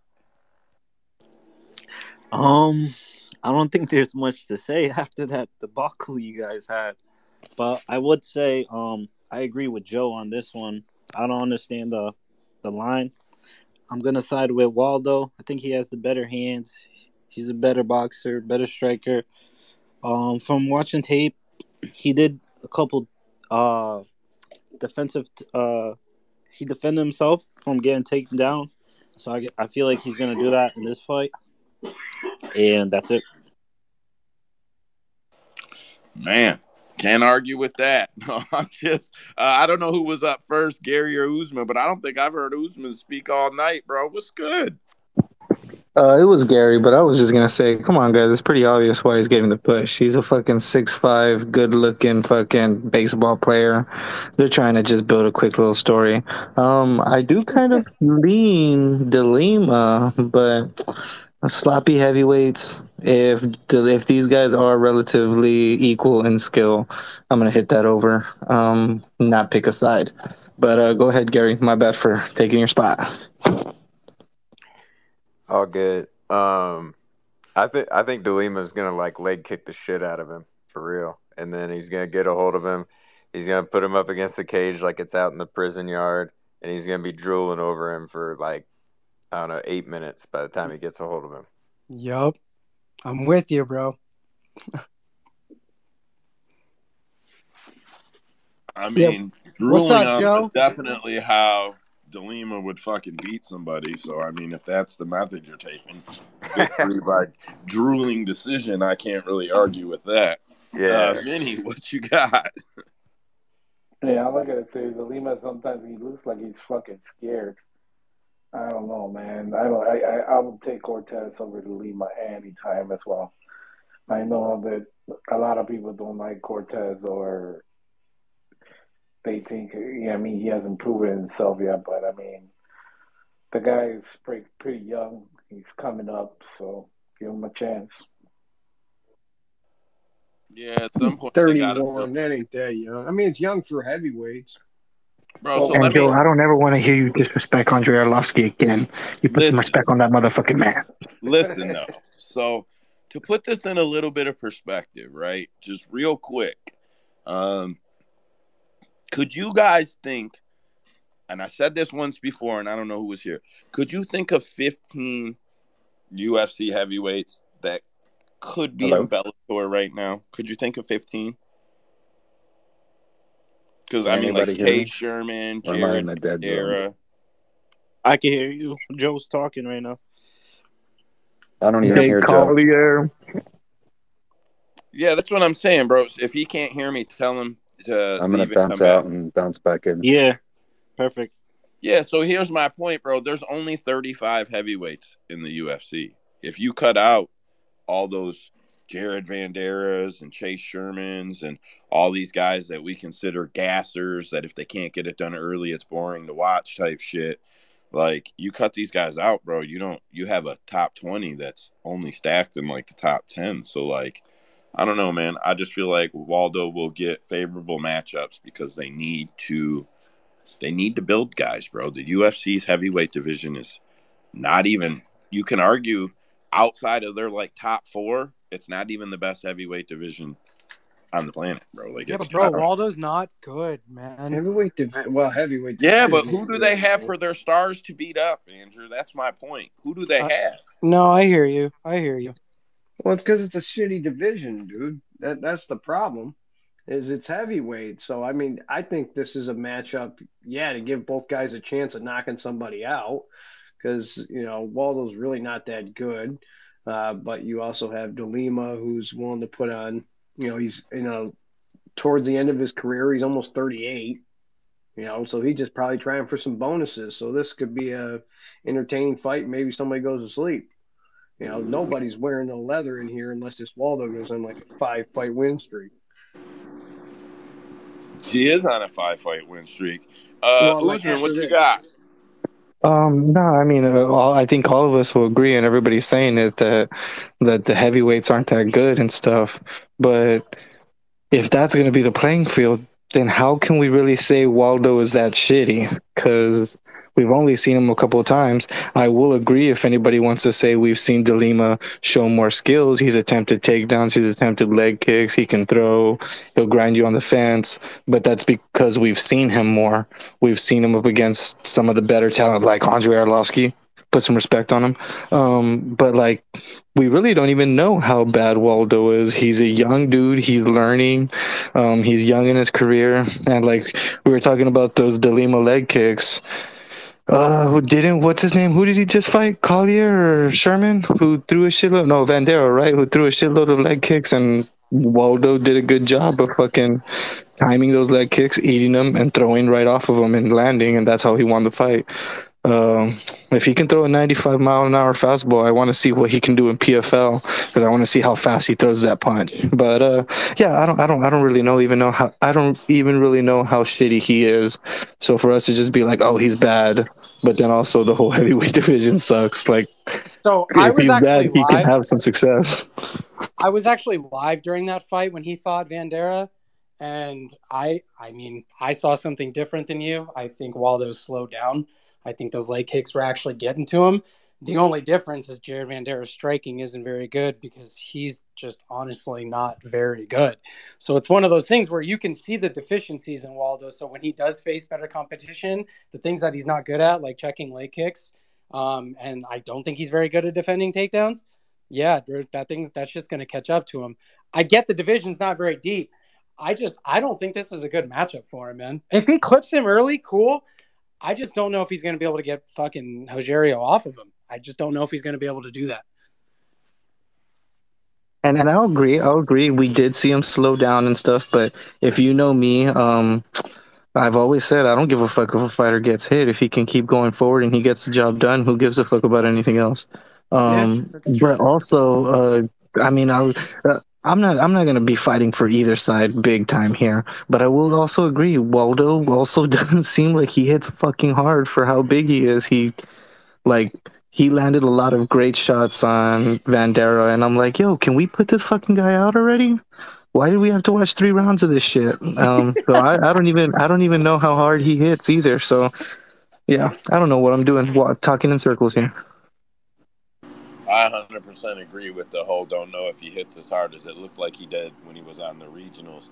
But that's 12 minutes and 45 seconds of Waldo Acosta and De Lima. So Bro, we're gonna that's call what that. MMA degenerates do, man. That's what we do. We sit here and talk about like low tier fights, like at Fuck the yeah, bottom it of the is. rankings, and we just Yeah, blow these fucking fights up, man. Yeah, Every we time, wind up because bro. buying Waldo. because If there's these guys could come opportunity in to our find the money spaces, here. they would That's feel some like more. superstars, bro. They would not be like, yo, I am the undercard. They would be like, I am the main event. Have you seen these chat groups go crazy for me? Like, if Waldo knew about chat groups, bro, he would be like, I am the UFC's biggest star. Fuck you guys. That's how he would feel. So, I'm just saying. Anyway, we're up to 13 minutes and 30 seconds. Andrew, what you got next? Man, we're rolling to the featherweight division. We got Juicy J, Julian Erosa, facing Fernando Padilla. I believe he is making his UFC debut. Julian Erosa is a wily vet, 28-11, but he is pretty big, 6'1", with a 74-inch reach, fighting southpaw. Fernando Padilla is 14-4, same height, but his reach is not listed. He is opposite though as an orthodox. If we pull up the line, it looks like Julian Erosa is minus 138, plus 118 for Padilla. Over 2.5 right now is plus 126.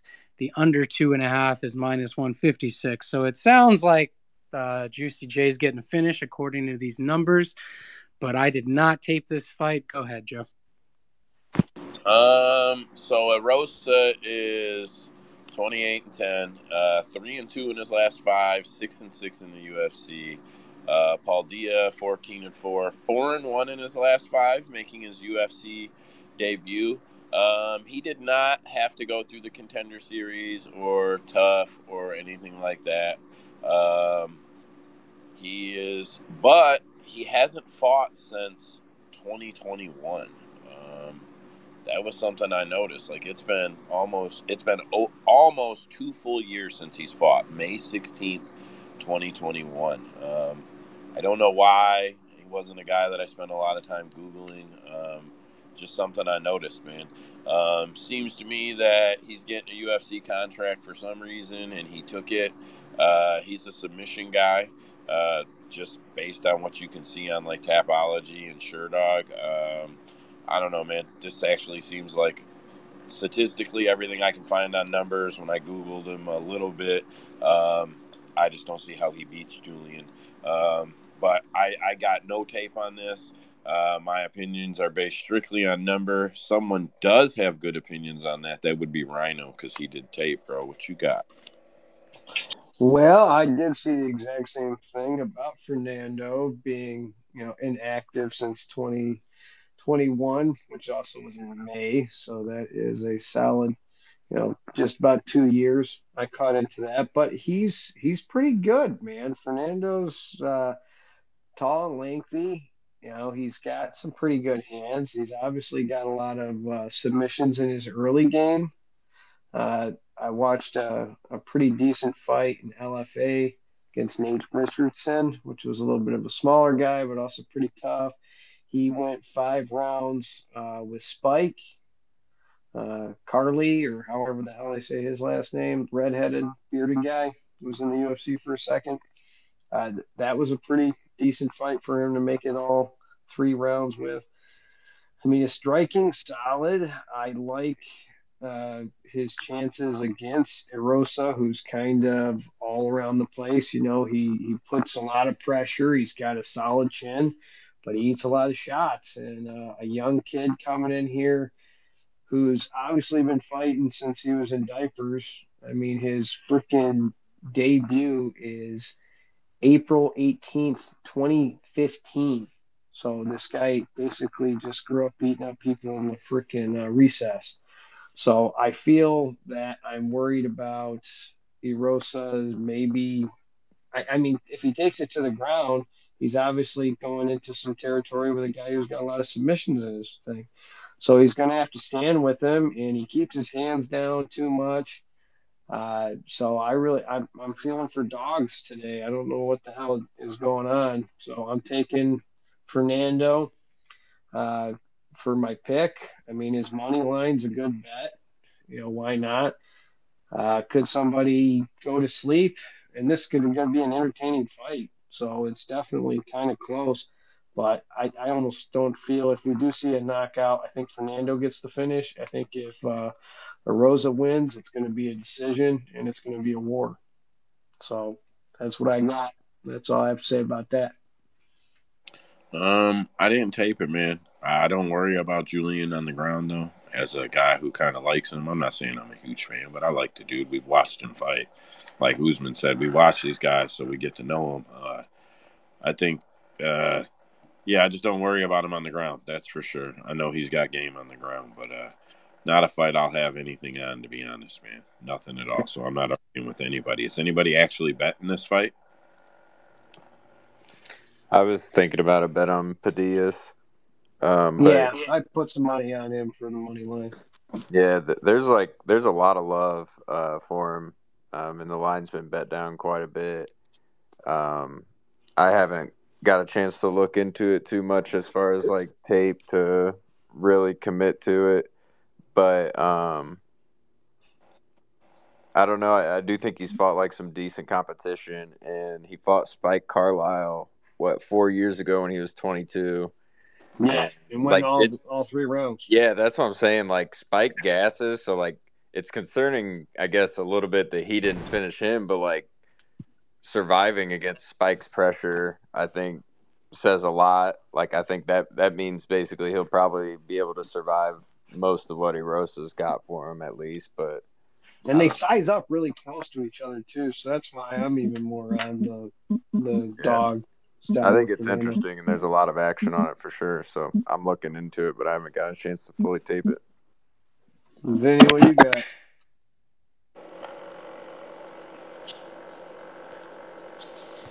All I gotta say, man, Julian Rosa, no way, Jose, man. I'll take my chance with the new guy. Julian Rosa, it's horrible. Yeah, he just leaves his head out there, dude. I think this guy's just gonna piece him up. Yeah, I agree with you guys. I'd rather take my chance with the new guy, man. At least we got a chance.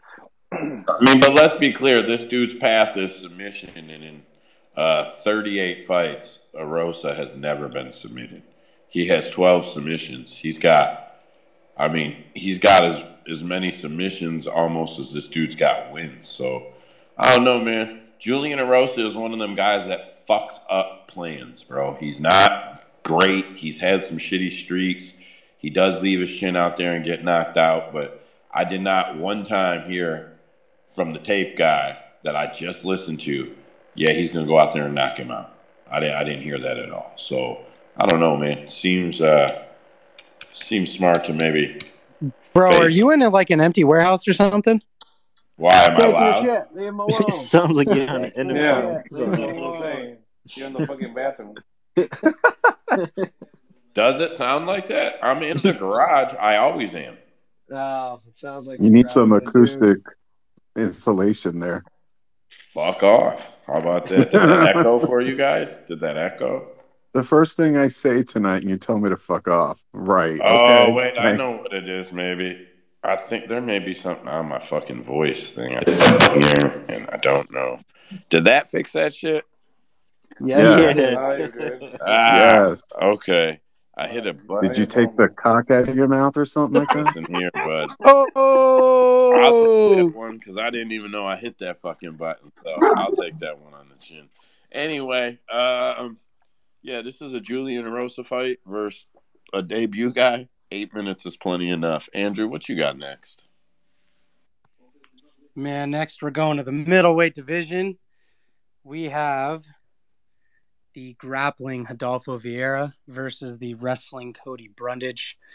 Vieira is 8-2 professionally. He is 6 foot 73-inch reach. He is fighting orthodox. Cody Brundage 8-3, same height, 1 inch shorter in reach. He also fights orthodox. If we go to the line right now, Adolfo's a pretty big favorite, minus 225. Cody Brundage 190. Go ahead, Joe, and then I'll take it back after that. I'm just gonna. Brundage is 3-2 in his last 5. Rodolfo 3-2 in his last 5. 2-2 in the UFC for Brundage, 3-2 for Vieira in the UFC. Cody's coming off a KO loss. I'm not really a big fan of either guy, if I'm being honest. I don't have a problem with either guy. They're not fighters that I'm real keen on. Vieira's probably the side. That's just my opinion. But he needs the submission, and Cody's never been submitted. If I'm betting, and what I will look for in the parlays is the over 1.5. I know some people are probably going to say that's not safe, but I think these two boys cancel each other out, and it sees a little bit of distance. Andrew actually did tape, though, so he's probably way sharper than me on this one. Andrew, what you got? Yeah, I didn't know what to think going into this fight, but I feel like it's pretty clear. We'll start with Cody. Cody's a wrestler, so typical guy. He's going to try to take you down. If it's standing up, he's going to throw an overhand right, and he's going to try to connect. What I will say to his credit is he does have a pretty decent jab. He throws it out there a lot. He does do it to set up his takedowns. My problem with Cody Brundage is he doesn't seem to get better. Like, I feel like he's the same fighter since he got in. He got knocked out by William Knight pretty viciously in the Contender Series. You know, it is what it is. And then he makes his UFC debut against Maximov and just gets completely out-grappled. I just feel like Maximov is better. That's all it was, is he's just more versed on the ground because he's got the BJJ advantage. Then he fought Dalcha, got his first UFC win. However, if you watch that fight, Dalcha was whooping his ass the whole entire time. And then Brundage caught a gilly, which was smart. Like, credit to him. He pulled it off. But if you looked at his face, he was getting pieced up. He was running around the cage. He faced Trayshawn Gore next, and that was probably his best-looking fight. He knocked him out cold. You watch the replay, it really is like one of the weirdest knockouts because I think it's just because he got him on the temple and his lights went out because it really didn't look like he hit him that hard. But credit to him. And then he goes out and faces Michael Olajuchek, I don't know how to say his name, who actually came down a division because he used to fight at light heavyweight. And he landed a few takedowns, but he couldn't do anything with them. And then he actually got reversed on the ground, was on his back, and then Michael just had this vicious ground and pound, which put him out. And then you go to the Vieira side. What I do like about Vieira is that he has gotten better as his career has gone on, and he hasn't had a lot of UFC fights or pro fights in general because he's always just been a BJJ wizard. But he's gotten better. You know, when he faced Hernandez, it looked like he was going to get the win, but then he gassed out after 5 minutes, and then he obviously got submitted. But he looked good against Safarov, and he looked good against Pihota. He really hunts that arm triangle if he's on top. If he gets your back, he's obviously hunting that rear naked choke. He did this. He did that with Dustin. The fight against Dustin Stoltzfus is what impressed me because that's where I saw a lot of improvements in his striking. He became a little bit more fluid, timed his punches a little bit better, and his striking defense actually improved because every fight he gets just right down the pipe. He used to have really terrible striking defense, but he showed a huge improvement against Stoltzfus. And then even against Chris Curtis, man, Chris Curtis is a ranked fighter. I think there's levels to this, right? I just think Chris Curtis is a much superior fighter. He ran into a guy who had excellent takedown defense. He couldn't get him on the ground. You know he's not going to outstrike Chris Curtis. But again, he had good cardio. He got his shots in. He just wasn't as good. But I've seen the improvements in him. I think he's looked better as his career's gotten has gone further. I think it could cancel out. However, I don't think it will. Vieira is who he is, and Brundage is who he is. They're not really going to try and sit there and strike the whole time. They're both going to shoot for takedowns. Vieira's never been taken down in the UFC. Brundage has. So I just see the grappling advantage to Vieira.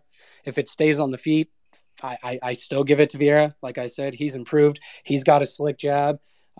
He's got a nice straight right and a nice overhand, and he's just got better striking defense. So I'm taking Vieira money line. I'm still undecided on if I want to go decision or sub because I actually do think he can catch him in a sub. because he's actually pretty active when he has top control. He's either going to try and ground and pound you out, or he's going to hunt that arm triangle. And then if Brundage turns over, he's obviously going to hunt the neck. So I think as a super prop, you take the sub with Vieira, but I don't see Brundage winning. Great breakdown, bro, and I agree 100%. If you're taking a prop, you take Vieira by sub. It is the fucking prop of the fight, in my opinion. Great breakdown, bro. Great breakdown. Anybody else want to follow that? I doubt anybody's going to want to follow that. Yeah, that's pretty much what I figured. D-Baby, fuck is you doing, bud? Oh, No, he's just ignoring the winning shit out money of and me. shit. He's just winning Hold on. money and Over shit, you there know. counting stacks. Nah. He probably just got all his money from that Davis fight. He's over there trying to count it out, probably. He already blew that shit on something stupid. Nah, not even, bro. I'm about to flip it. Hookers are not stupid, bro. They're people. What the fuck are you talking about, man? Don't be rude. Hookers are human beings. Hey, y'all got me fucked up. Hookers have rights too, you You know. got jokes, huh, Joe? Nah, I'm waiting. How you doing, D-Baby. I'm baby? waiting for my homegirl to D-Baby, pull up. tell them what we call them in Vegas. Man, I pull bitches What naturally. do we call the hookers here? Street lizards? Say what? Street lizards. Ah, shit. Nah, listen, bro. I'm just clowning you. I know you. I know you ain't. Bro, I'm just clowning you, bro. I'm just clowning. I'm actually waiting for the Who you homegirl to got? pull up. I was about to get in on the Cody Brundage fight, but yeah, give me Cody Brundage. Yeah, you taking him money line or you taking him to finish? Money line. Man, You got how any other confident dogs you are you? looking at? Hold on. On a scale of $1 to 10 racks, how confident are you? Oh, $5, man.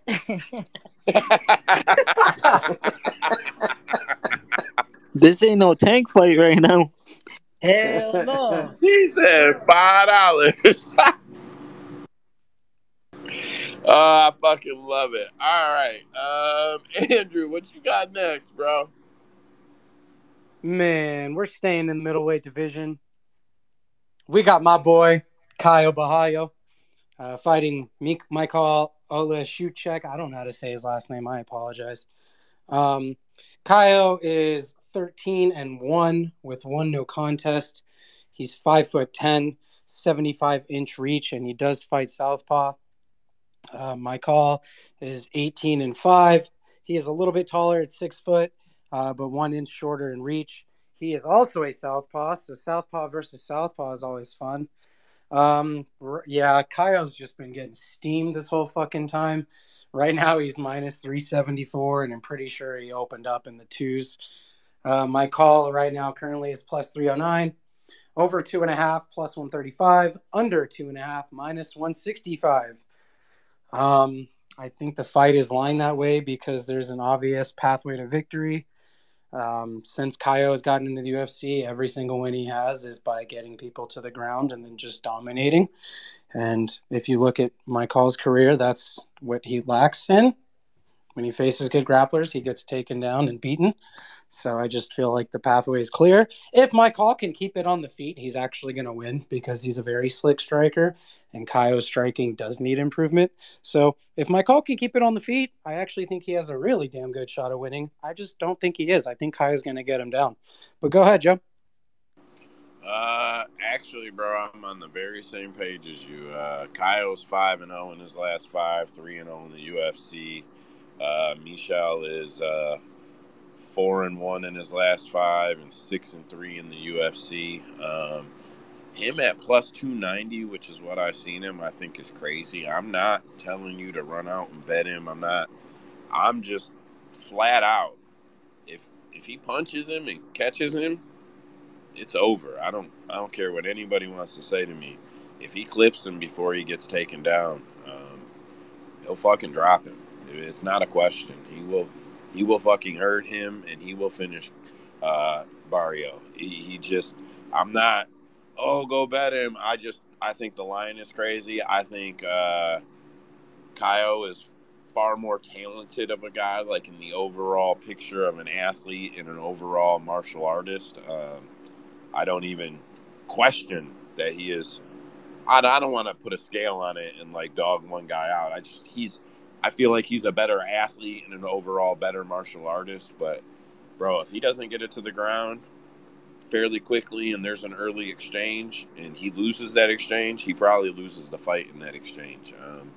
Yeah, that's just my opinion. But if he can get him where he wants him and hold him there and beat his ass until it's over, Kyle just do what he does, bro. D baby, go ahead. Man, I just want to make sure I wasn't tripping. Hey, yo, Andrew, you said Kyle gonna get steamrolled? Say that one more You time. said Kyle gonna get steamrolled? My bad. No, he's saying the line's getting steamed, bro. Yeah, The I said the line's line getting is getting steamed because Kyle's a huge Oh, okay. favorite. And then I said, well, there's an obvious reason why. Gotcha. Yeah, I got Kyle, bro. Yeah, I don't know, man. Like I said, if Michael can keep him standing, yeah, he could probably knock him out. But he can. He's going to get knock taken out. down, though. That's the problem. I agree, bro. I agree. But if he can keep it standing up, he can probably knock out just about any middleweight. And that's not like trying to up him, bro. The dude just hits hard. Like some guys hit hard. You know what I mean? And Kyle doesn't have the best striking defense either. So that's why I'm saying, like, if this were a striking battle, yeah, dude, I think Kyle gets knocked out. But it being MMA, he's a pretty damn good grappler, bro. Yeah, I agree. Kyle's what you got. Like, so when you look at percentages like striking defense, 60%, that's what you would consider like just like a test, bro. It's like it's better than a D though. Like, I guess if you were grading it, that's probably like C level. You know what I mean? Striking defense. There's dudes that get up over 70%, but 60% isn't bad. But it's not like Michel is, bro. He's 64%. Like, man, if this fight stays standing, there is no safe money. If it goes where it's supposed to go, and I'll say it just like that, if it goes where it's supposed to go, Barrio all day. But if for some reason he decides he wants to go out there and fucking stand with him, man, hold on to your fucking seat and clinch your ticket. That's my honest opinion, man. Like, oh yeah, if he goes out there and does some fucking dumbass Curtis Blade shit, yeah, obviously anything's possible. But I think Kyle's smarter than that. I do too, bro. And I actually think I'm so mad. Man, Curtis Blade got washed. I'm so fucking mad about that. That nigga got washed, bro. I thought Curtis Blade was him. Yeah. What happened? Hey, Andrew, you should have just asked me, bro. I'd have told you that Pav was gonna knock his ass out first. Scared. But here's the thing. Twitter tweets about it. But here's the thing, because we didn't really talk about it because the space was all fucked up last week. That is true. But oh fuck. Curtis Blades was gonna take him down. If he would have taken him down like he should have, and then Pavlovich like got up, was able to get up and then knocked him out, I would have been like, damn, bro, he even beat Curtis Blades and his game plan. But then Curtis didn't even try. He actually just wanted to strike with him. If he wanted to fill him out for like a minute, okay, cool. Fill him out for a minute, see where you're at. But then he got hit a couple times, and then you're just sitting there going, okay, now start timing something, start setting a takedown up. And then he didn't fucking decide to shoot until he got rocked hard. And I'm like, bro, I mean, congrats to Pav. Don't get me wrong. I'm just really upset at Blade's game plan. So here I was think the his game thing plan about sucked. that. Here was the thing about that, right? Who did Curtis take down in the first round? Huh? Who has Curtis taken down in the first round? What's his face? Fucking Drago. Yeah, that one guy, right? He doesn't typically do it, bro. He typically stays on the feet in the first round. And I knew that there was just going to be a huge window for Pav. And it's like, yeah, bro, I don't know. I really like Curtis. And I was really torn on it for most of the week. But by the end of the week, bro, I just started posting the Pav stats. Like, this is fucking clear. This dude is going to fucking clean house. Like, I don't know. It was, I was torn because I felt like Curtis was good, but you know what? Curtis just has low fight IQ, and he can't time shit. Like, he just can't time shit, bro. And he's got piss poor fight IQ. Like, in the overall picture, you could pick moments and argue with it, but in the overall picture, bro, Curtis does not doesn't fight smart, and yeah, I don't know. I really like the guy, but yeah, I don't know. Anyways, we're on this next card right now. We could go back to that one in a minute. Anybody else on the Barrio fight before I move on? Because we kind of derailed. All right. Andrew, last fight up. What you got? Main event time, man. This is going to be a fun fight. I'm really excited for this. We got Song Yadong versus Ricky Simone. Song Yadong is 19-7-1 with 1 no contest. He is 5'8", 67-inch reach. He is fighting orthodox. Facing Ricky Simone, 20-3. He's 5'6". A little bit longer reach at 69 inches, also fighting orthodox. If we go to the lines, currently it's pretty much a pick 'em. Simone is -116. Song Yadong is -104. Over 4.5 plus 105. Under 4.5 -135. Man, I feel like I don't want to sound like a broken record, but I feel like what I said about the last fight is the same thing about this fight. I think if Ricky Simone can get Song to the ground and keep him there, we obviously know who's going to win. If they keep it standing, we obviously know Song's going to win. So that's what makes this fight so incredibly fun, actually. I personally lean Ricky Simone. I just feel like he's gotten better each and every fight. Song Yadong looks good. However, he has the ability to get taken down. If he's getting taken down by Corey Sandhagen, no disrespect to Corey Sandhagen, but Corey Sandhagen's wrestling versus Ricky Simone's wrestling, not even close. Different dimensions. So I'm leaning Ricky Simone. I don't know if I'm going to bet it. We'll see how froggy I'm feeling towards the end of the week, but I think this is going to be a fucking fun fight, man. I think this is going to be good. What you got, Joe? Man, so Song Yadong is actually 3-2 in his last 5. 3-2 in his last 5, 8-2 in the UFC. Ricky Simone 5-0 in his last 5, 8-2 in the UFC. So way back at the beginning of the card, there was a fight. Which fight was it? Shit, I can't even remember where I told you I'm a fan of the guy, so I'm off for the fucking fight. Who's fighting on this card? I've already lost it. Anyway, I said there was another guy that I'm a fan of, Charles Johnson. So I told you there was another guy that I'm a fan of, so I'm just, I find a way. It's Ricky Simone, man. I fucking love Ricky, bro. Like, I'm not like a stan fan or nothing, bro. I just think he's a great fighter to watch.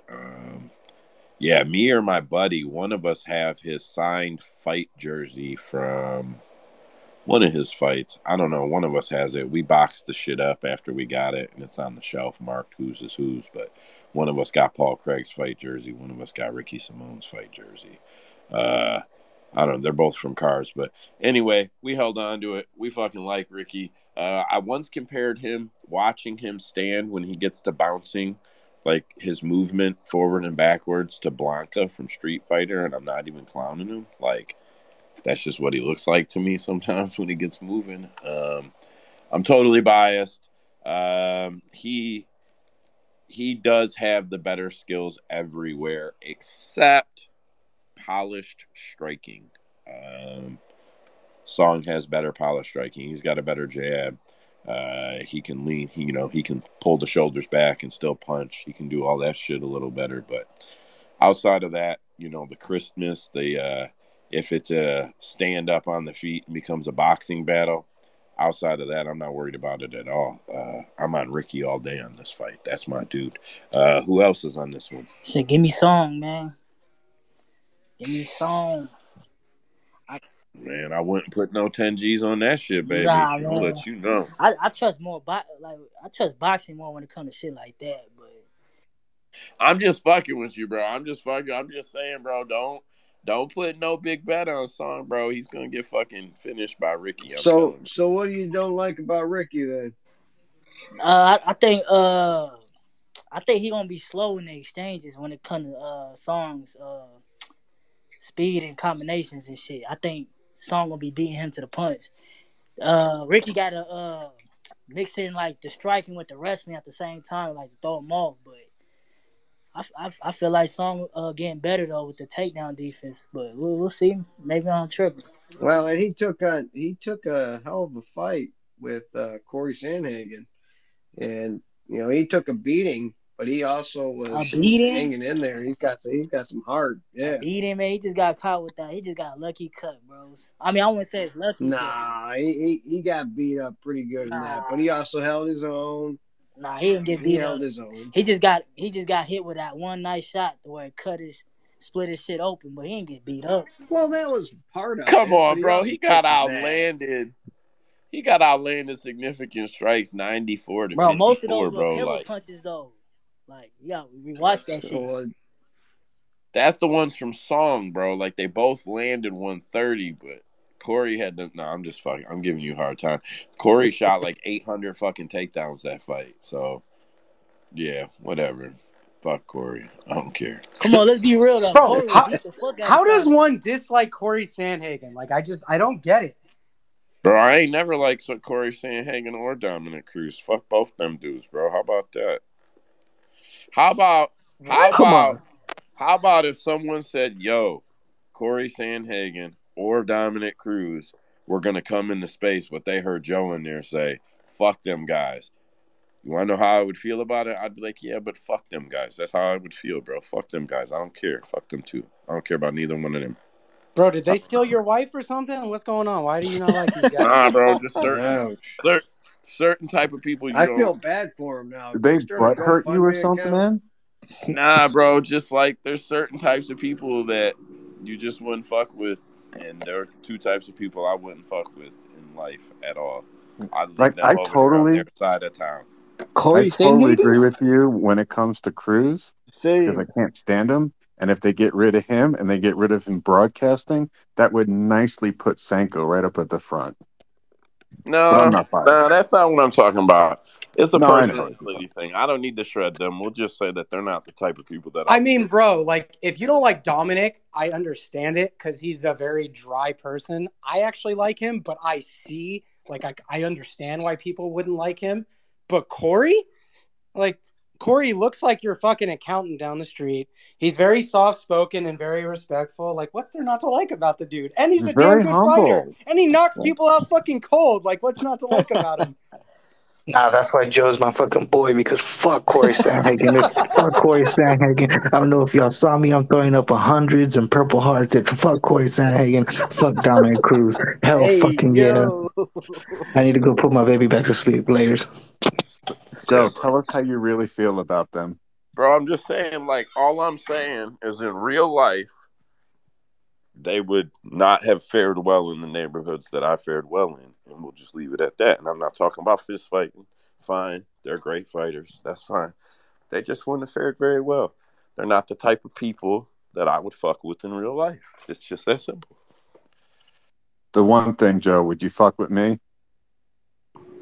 I don't know, bro. You bring up some weird topics.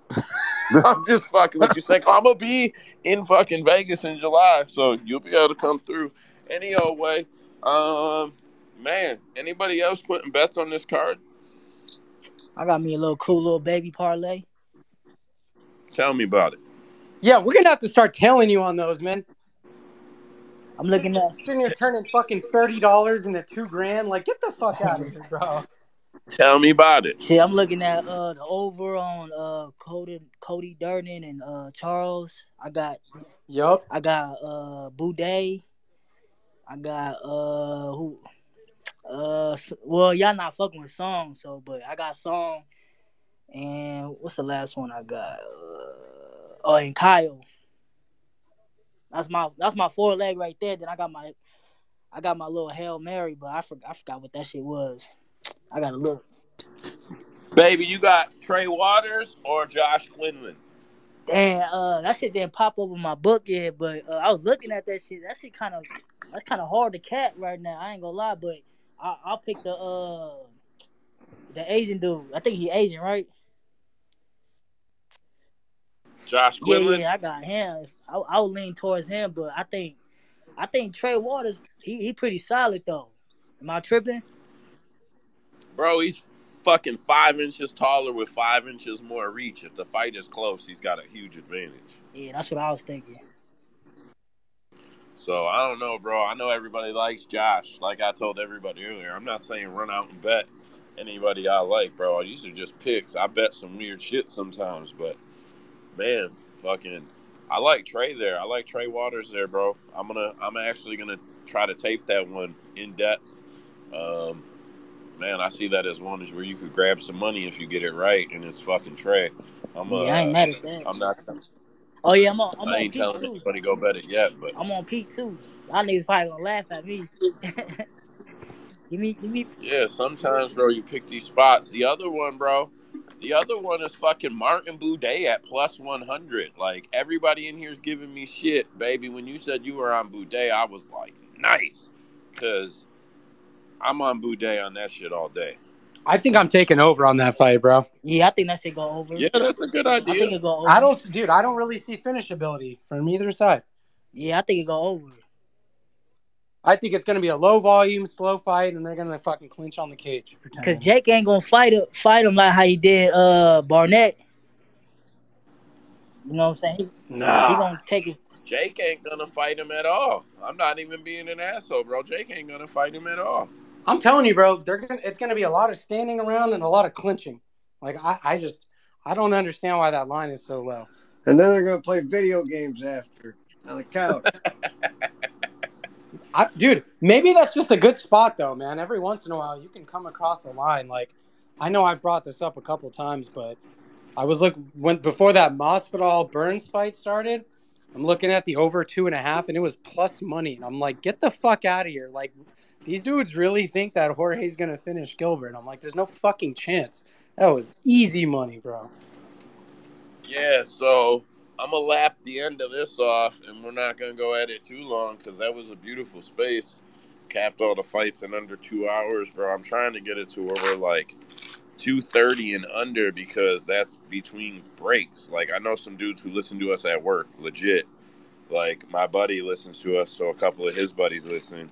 And he's just like, listen, bro, you got to be between breaks. You got like 3 hours, 2.5 hours, or we're not coming back. So that's been my goal. But we got a little time here. Man, all right, I know we talk shit about it and we fucking ran it through the mud and all that shit. But, like, dead serious cap. No fucking who you like, none of that. Don't talk about the fan shit. Man, who you guys really got in the Gilbert Burns-Bilal Muhammad fight? Because I think Bilal just absolutely fucking walks away with that fight. I think it's 5 rounds to none, Bilal, bro. Like, No way. No bro, way. he's going to put him against the fucking cage. He's going to put him against the cage and hold him there. That's what he's going to do. He's going to put him in the fucking corner. Not even Shemaev. Shemaev couldn't even do that time. He's dreaming, maybe. Nah, bro. Shemaev ain't. Whatever, man. Hey, watch what you say. Be careful with your wording. Gilbert Burns is a freaking guy. Listen, bro, here's the truth. Chimaev got taken the distance by Gilbert Burns. I was unimpressed at that moment. I was unimpressed at that fucking moment. I'm not saying Gilbert's not good. That's not what I'm saying. But let's be honest. Who in this room will put their hand up right now on the record and say Gilbert Burns is UFC championship material all day? Who's saying that? Well, saying that he can't win it? What kind of question? Wait, any hands? There was a little babble. Anybody taking that? Anybody? Well, then I'll take it. Yeah, my all right, hand is there you up. go. Baby and Rhino, bro. He's not champion, bro. He's fucking. And you think Bilal is, bro? He's got a chance. Fucking Bilal is a fucking one-trick pony. Man. It doesn't matter. So was Nurmagomedov, bro. Sometimes all you need is one trick. Bilal is not Khabib, bro. Stop. I don't want him to be Khabib. I'm just saying, bro, people talking about he's one-trick pony. Sometimes it only takes one trick, bro. Lots of UFC fighters have proven you can get all the way to that goal with one trick. Yeah, him and Michael Bisping can talk about it at retirement camp. That's cool, bro. Ronda Rousey will be there to talk about it. Conor Yeah. McGregor will be there to talk And then about it. fucking There'll Matt be all Sarah will types come of out of the people there to bushes talk and we'll about have it. a great time. That's fine. It will be no problem. Man, Demetrius Burns is going to Johnson, wrestle fuck that guy, Demetrius bro. Johnson, and his versatility will be sitting at a blanket having a picnic in the field by himself next door, while all the other one-trick ponies are playing together over here. But I don't I know. mean, I don't think that Muhammad doesn't have a chance of winning. I just don't think he's going to manage at all. If he wins, it's going to be a close fight. Man. All right. I mean, that's fine, but Bilal's still winning. Thomas got his hands up, bro. Go ahead. I think Aussie did too, so I'll go back to him in a second. Thomas, go ahead. Yo, I think Burns is gonna wrestle fuck it, man. Come on, man. Come on, man. You really think what's his name? Bilal's got a chance in that one? Yeah, I see it That's the the question. flip opposite, bro. I see Bilal Russell fucking Gilbert. Ooh. All right, I'm gonna have to bet you $20 on that one, bro. Bro, No way. so let me explain something to you really quick. I'm going to explain this Mm-hmm. to you really quick. Gilbert Okay. Burns has 47% takedown defense. That's like I don't know if you're from the States. I don't know how you guys grade papers where you're from, bro. It's like D I'm plus here. frustrated. Bro, it's fucking horrible. Bilal Mm-hmm. Muhammad has 92% takedown defense. Gilbert Burns is not taking him down. He's not. I don't care what you guys say to me. That shit is not real. Bilal Muhammad is not getting fucking taken down by Gilbert Burns. And if he does, it'll be Mm-hmm. once and he will get back up, in my opinion. Hey, we can have a friendly bet, bro. $20. All right, I don't know. I don't have these apps because I'm a fucking old man at heart, but I got PayPal, bro. I'll bet you $20 friendly. Bilal's Yeah, winning for that real. shit all day. You got PayPal though. Listen, bro, I don't got this Zells or Cash No, I got Apps or PayPal. I got PayPal. He's Venmo, already talking baby. about paying you. He's already talking about paying you. That's how we know No, Bilal's I want ready to to make sure he pay. knows how to get me You know my what I'm money. saying? I don't want to hear none of this shit. Vinny's like, bro, we're going to No, Vegas. I got Okay, so I PayPal, gotta go bro. download Zelle or some shit. I mean, I love him and I'm gonna do it, but I'm just saying for a friendly bet, keep it friendly. PayPal, right? For sure, man. Man, For I sure. thought it was us. I thought it Wow. was us against the bookies. Y'all niggas want to bet it. Bro, I'm just saying he offered me a friendly free $20, bro. Would you not take free $20? Bro, he's Wait, hey, passing it's out still us against $20 the bills, bookies, bro. baby. It's Get still you us one. against the bookies, day, baby. He's passing out 20s though, bro. Get you one. Aussie, what you got, bro? Yeah, I got your back in this one, man. I do like Bilal here. I think, you know, Gilbert's real good nail, but if he doesn't get the takedowns, which I think he is going to struggle or at least face a bit of adversity there, I think he's going to gas out, man. And if it's 5 rounds, I think Bilal wins 4 and 5. He's only got to win one other round. So, and those leg kicks he's been added to his game are, 5 rounds, fuck that. I like him 5 rounds. I'll bet him round 4, 5 or decision for sure. Yeah, That bro. is five Bilal rounds, is right? That fight. yeah, it's 5 rounds. And just remember this shit. All I'm gonna say is I heard all that about Sean Brady. I heard all this about Sean Brady. I heard all this. He's gonna Russell fuck Bilal. He's gonna I was expose never on the him. Sean Brady freaking train.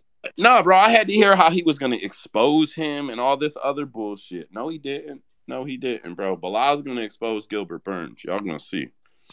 Um, what else? So Dana announced a few fights. So there was the Bilal. He bumped that to the co-main 5 rounds, right? And then there was Charles versus Beneil got moved. Is that right?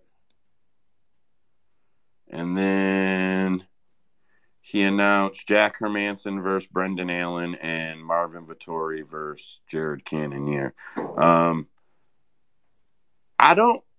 don't see. I have a problem with the middleweight division where I feel like there's a bunch of guys who man, I don't know. I guess I got to admit how good Izzy is at this moment right here to make my point, to be honest. And I'm not a guy that's ever really been high on Izzy, but bro, I just don't even see the point in the Cannonier fight versus Vittori. Like, what's at stake? That one of these guys are going to go get beat by Izzy again? Like, I don't know, man. I really like the Duplessis fight. I'm really excited for it to happen more so. Bro, I hope it does too, man, because we're putting this shit to rest. Well, you know what? How the hell he get a title shot, Duplessis? I mean, because he's the only guy he hasn't beat, bro. That's the only reason I'm excited. Except he's not going to get that chance because he can get fucking murdered by Rob, bro. All right. Rob is whooping that ass. Yeah, I mean, and Rob is saying, welcome to the fucking UFC, bro. Rob is going to get, what do you call it, an anonymous fucking donation on Twitch for like fucking $1 million. Man, Bobby Knuckles is going to do whatever he wants with that boy. That's and right. And Duplessis is going to knock him out, bro. Script shit, it's all written, bro. They're going to give it to Duplessis to win, bro. Hey. Man, Bobby Knuckles is going to do anything he wants with that boy, man. Come on now. Oh, bro, I know he could, but, bro, the UFC is going to be paying fucking Bobby Knuckles a fat stack, bro, to sit on the couch. Here's all I want to say to everybody. Everybody, because I'm on Duplessis too, because fuck it, because I've been on the guy, and, you know, when you're like riding your team, right, and then you see they got to go play the Yankees, do you quit? Do you be like, oh, fuck it, now fuck my team, you know? So, you know, I've been on Duplessis for a while. I'm going to stay on Duplessis. And I will say, Rob is a legit favorite in that fight. But for everybody that's been talking about how horrible Duplessis is this whole time, talking shit about him, talking about now, and Andrew just did it, so that's why I get to call him out. Oh, Rob's gonna murder this man. Like, okay, bro, they're sending Robert Whitaker to do it. Like, stop calling this man trash. Stop saying this man is not good. Like to beat him, he made it all the way to Robert fucking Whitaker. What they're doing is they're strategically trying to take him through the top 15 to get him up. Everybody's talking about like, oh, never mind, Duplessis is out of the UFCs now. Like, bro, bro, you think because he beat Darren Till, like he's one of the best fighters in the fucking league? Come on, bro. Not at all, bro. But what I'm saying is like, he ain't been beat up yet, right? Right. And like I said, they are strategically putting him against fighters in the rankings the same way they did Alex to get him up to Izzy. Because we both know there were a million matchups that they could have made that would have put Pereira out. But they're like, no, what's the worst possible fight that we can give you but still give you a title shot off of it somehow? Yeah, let's go with Sean Strickland. We're going to go with that guy. And then what they're doing now is they gave him Darren Till, who's obviously been mentally unstable as hell. I don't even know if he wants to fight. And then he fights 38-year-old Brunson, who can't fucking fight longer than a round. It's strategic, but the strategy's over, bro. There's no more.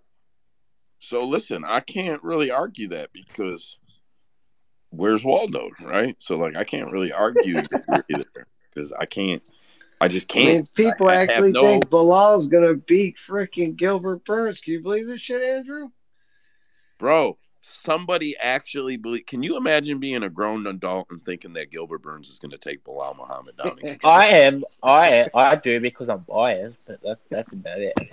Bro, there's just, you guys are not being honest with yourself. So here's what I'm going to say.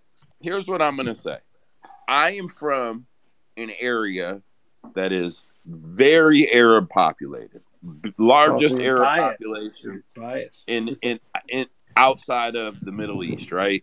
So I don't have no problems, but I do hear and I do know some Arab folks who have said, man, the hate is real. And I'm like, what do you mean the hate, bro? And they're like, people hate Arabs. And I'm like, yeah, but that was only because, around the 9/11 shit. And then people let it go. And they're like, nah, bro, I'm telling you, like, no matter what, they just won't like us. Bro, Bilal Muhammad is a good speaker.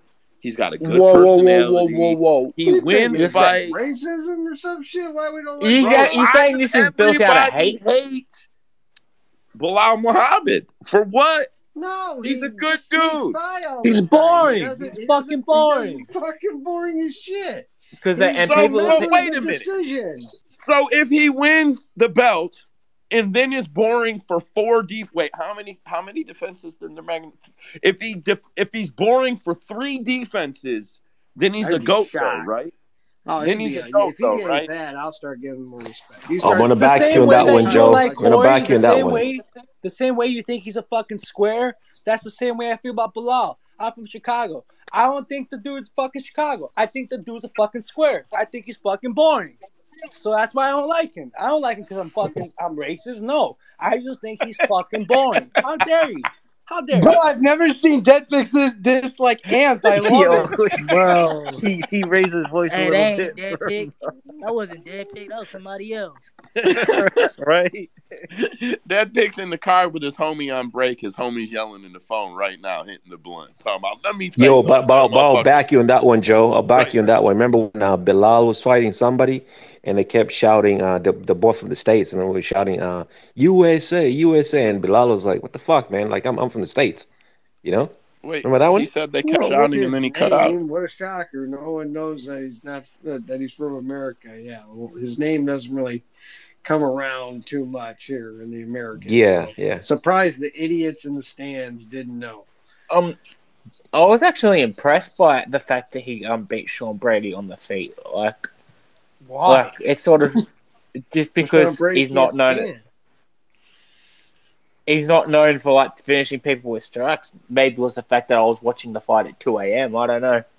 Oh No, no, dude, go I'd back. say he's all about opposite. If he is going to match up with you in the stand up, he's going to take you down. If he can't grapple with you, he's going to make you stand up. That's the style of Bilal Muhammad.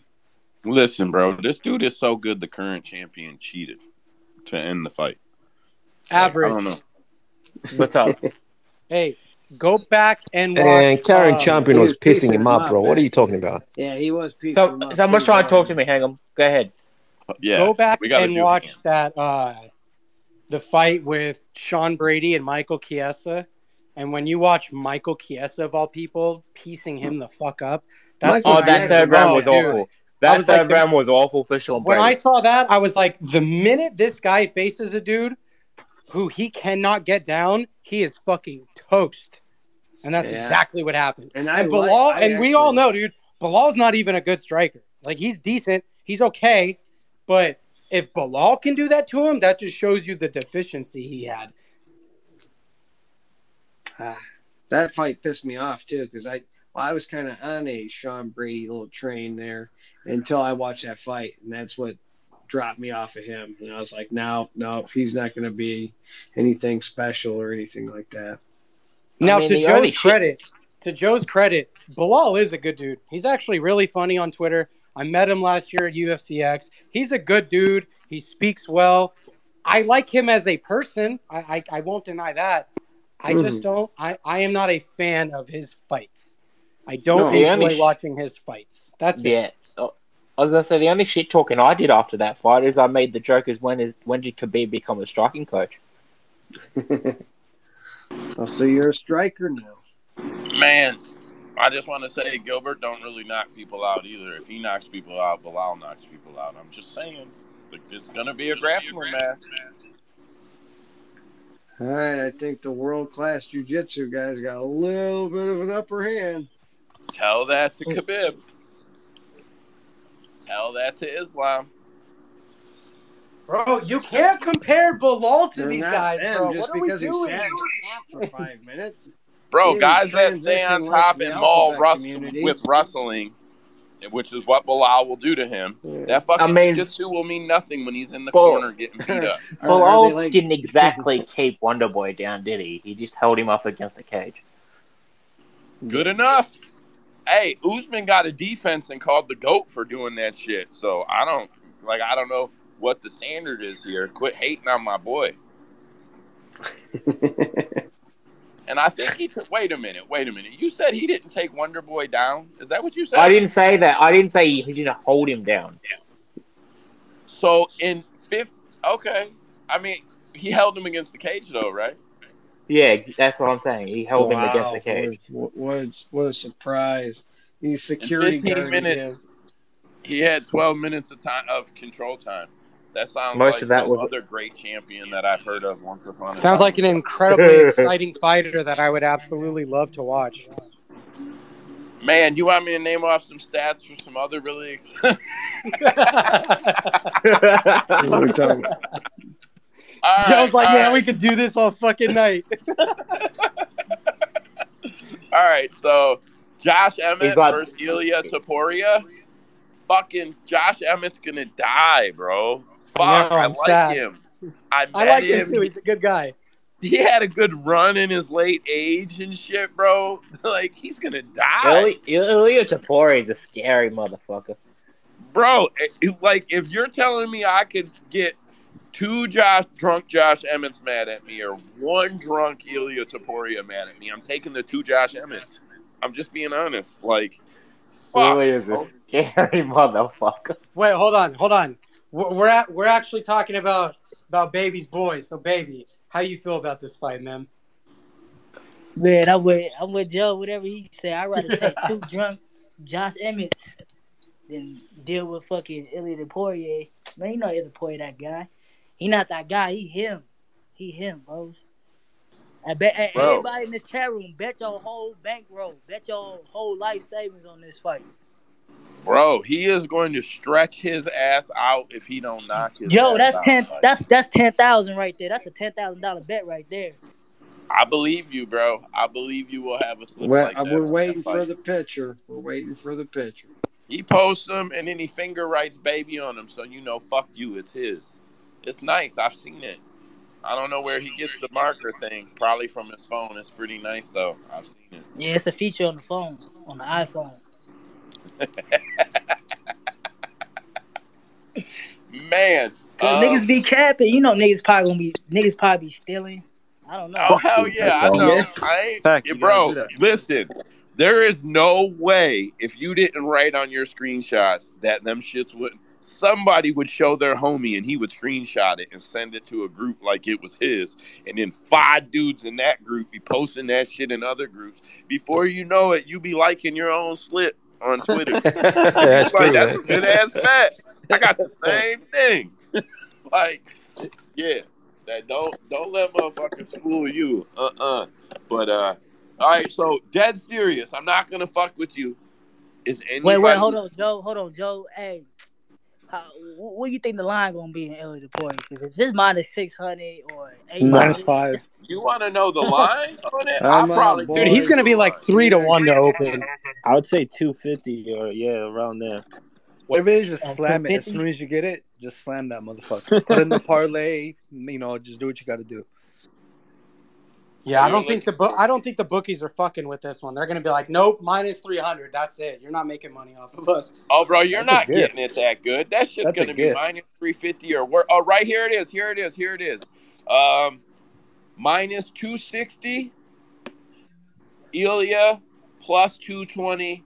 Emmett. Oh, you gotta take that shit. Yeah, I Yeah, knew it. take that I shit right knew now. it. That shit's gonna jump up to like 600. You know it will.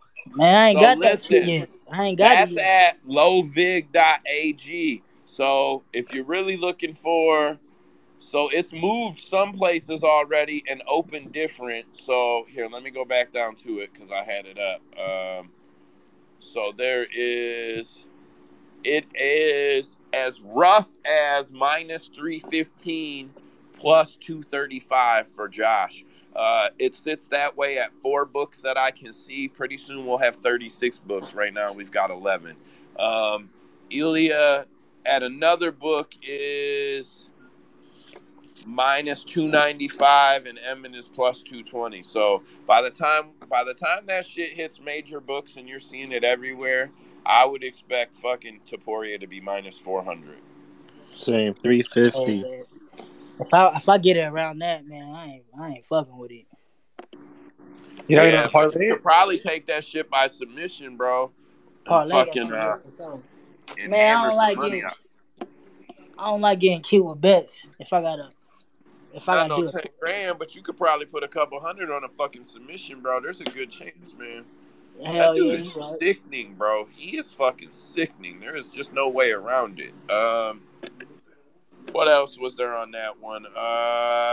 Jack Hermanson versus Brendan Allen. I like Brendan Allen. I like the dude, so fuck it. I'm on Brendan Allen. I'm not saying I'll bet him, but I'll probably bet him. I like the dude. Sean Strickland versus Abbas Magomedov. I don't even know who Abbas Magomedov is. I'm sure if I seen his ass, I'd be like, oh, this dude. But I don't even know who the fuck he is. I recognize the name, but I can't picture him in my head for fucking nothing right now. Oh no. I think that's all the fights that he said on that card. No, wait, is it? Trying to go through this fucking announcement and look at it. Ilya Taporia, yeah, I think that's all Dana let out. And then I had. How about Sean Brady versus Jack Della Maddalena? Yeah. That's on July 8th, actually. That's the fight night thing, no? Yeah, so that's the 290. And, bro, am I wrong for just automatically being on Jack Mella? Who's he fighting again? He's fighting a grappler, right? Sean Brady. Sean Brady. Yeah, so that's the thing, man, is what I've noticed. I remember when Jack Della fought Amiv, and I remember taping Amiv, and I'm like, okay, he clearly has the grappling advantage, but the problem is Amiv has no top control. He can't stay on top of people. He lets people get up. That's what happened. He took Maddalena down. Maddalena got back up, and then he knocked him the fuck out. Here's the thing, man. If Sean Brady gets him down, I don't think he's getting back up. Question is, can he get him down? Because Jack's boxing is slick. He knows how to use his reach because he's long as hell, and Sean's not very big for that division in terms of, height and reach. So, yeah, man, if he somehow gets him to the ground, man, don't be surprised if he loses, bro. I'm not even joking. I just don't know if he can get him there. So here's what I'll say. Man, if so, like I'm not revisiting, I'm not rehammering what we just talked about. I am not rehammering what we just talked about. But if you don't think Bilal is a good striker, what do you think Jack's gonna do to him, bro?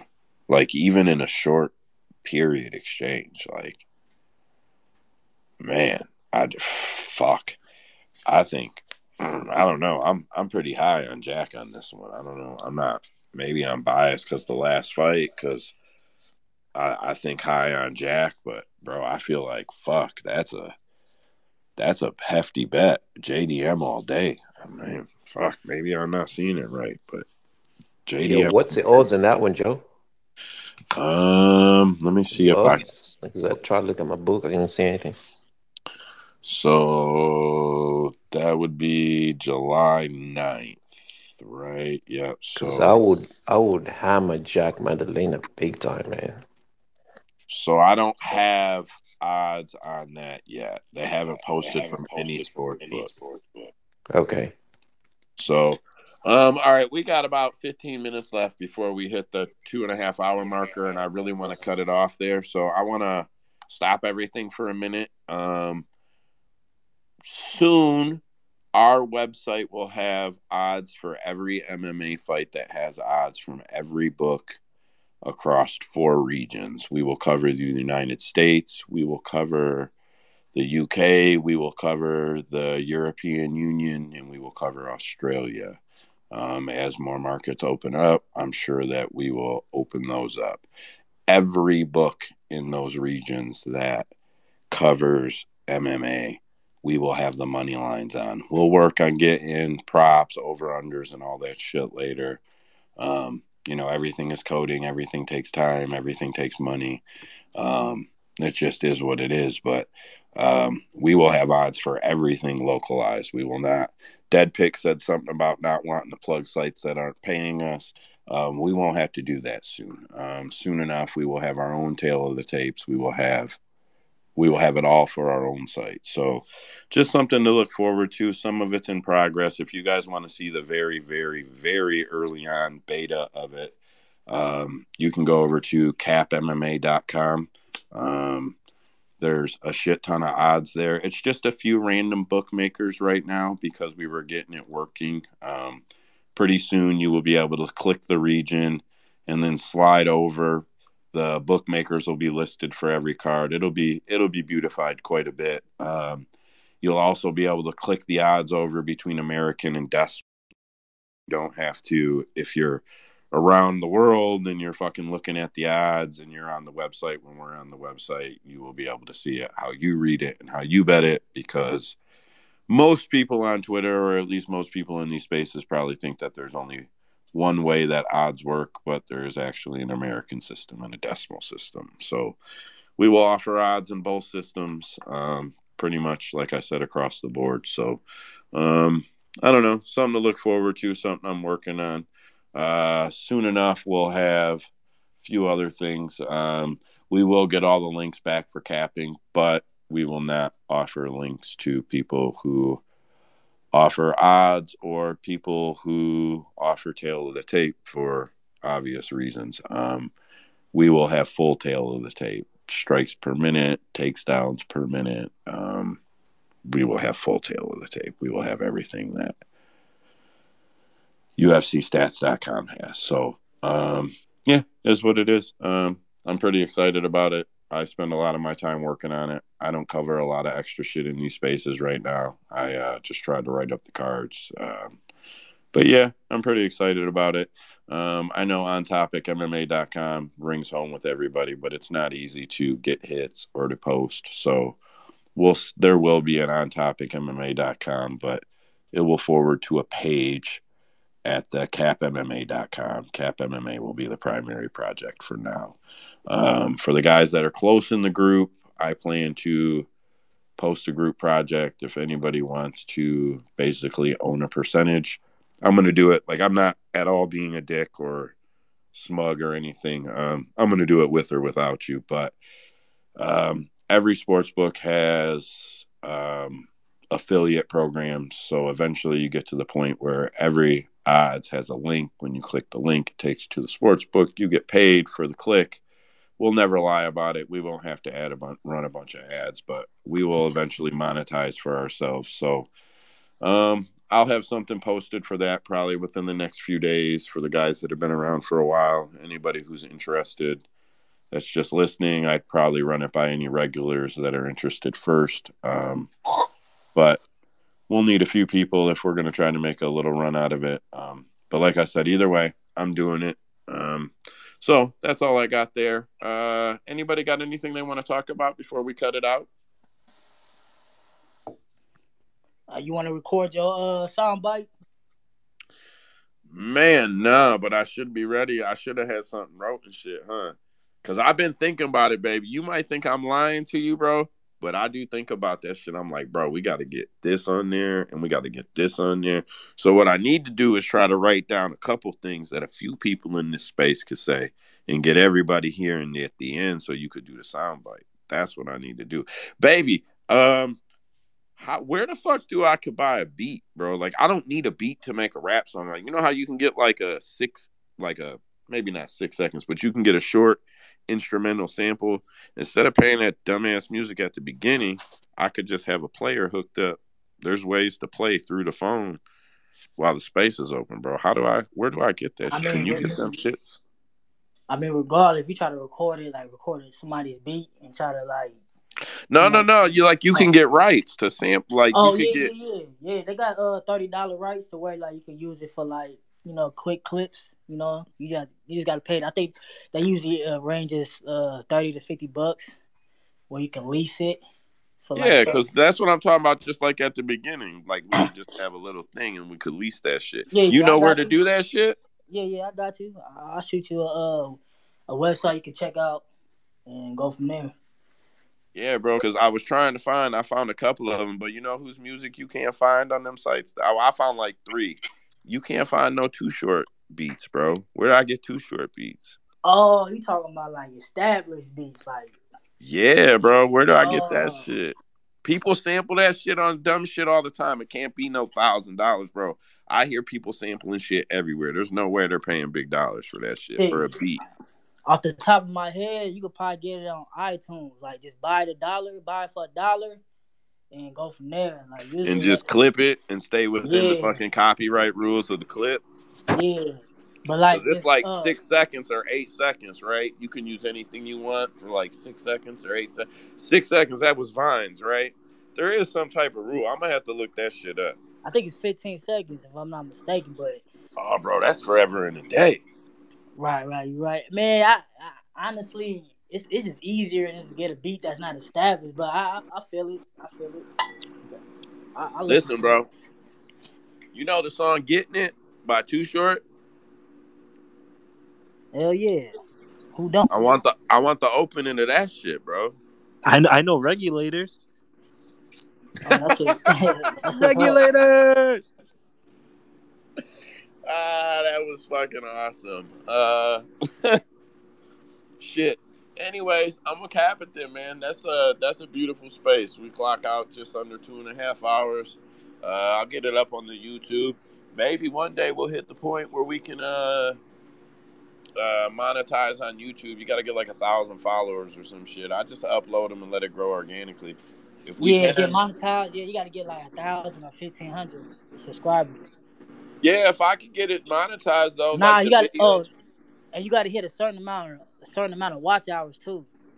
Yeah, I was reading all that shit. Actually, I seen all of that. But if it could ever fucking get there, man, for like it's the way I seen the analytics shit is like it shows you what it pays per video and shit, right? So like we got a tape crew, bro. I just fucking these videos and this shit get broke up amongst the hosts and the tape crew and make it worth everybody's time. Like, man, when you talk about monetizing, I'm not no greedy guy. I'm not trying to have dudes in here doing tape week after week so that one fucking day I can be like, yo, I'm getting paid on YouTube. Fuck you guys. Like, that's not. I just figure if we can upload them and get them there, eventually I want to do some video content.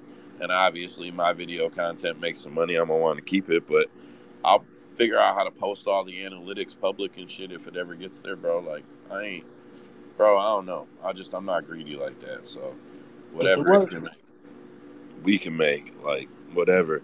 That's like that website, bro. I'm telling you, I'm going to post a little thing for all the regulars and the dudes in the space. And, man, I don't care if anybody gets in on it or not, but I know what some of these other odd sites are worth and the traffic they're getting. I started looking into it because there's ways to find all that shit.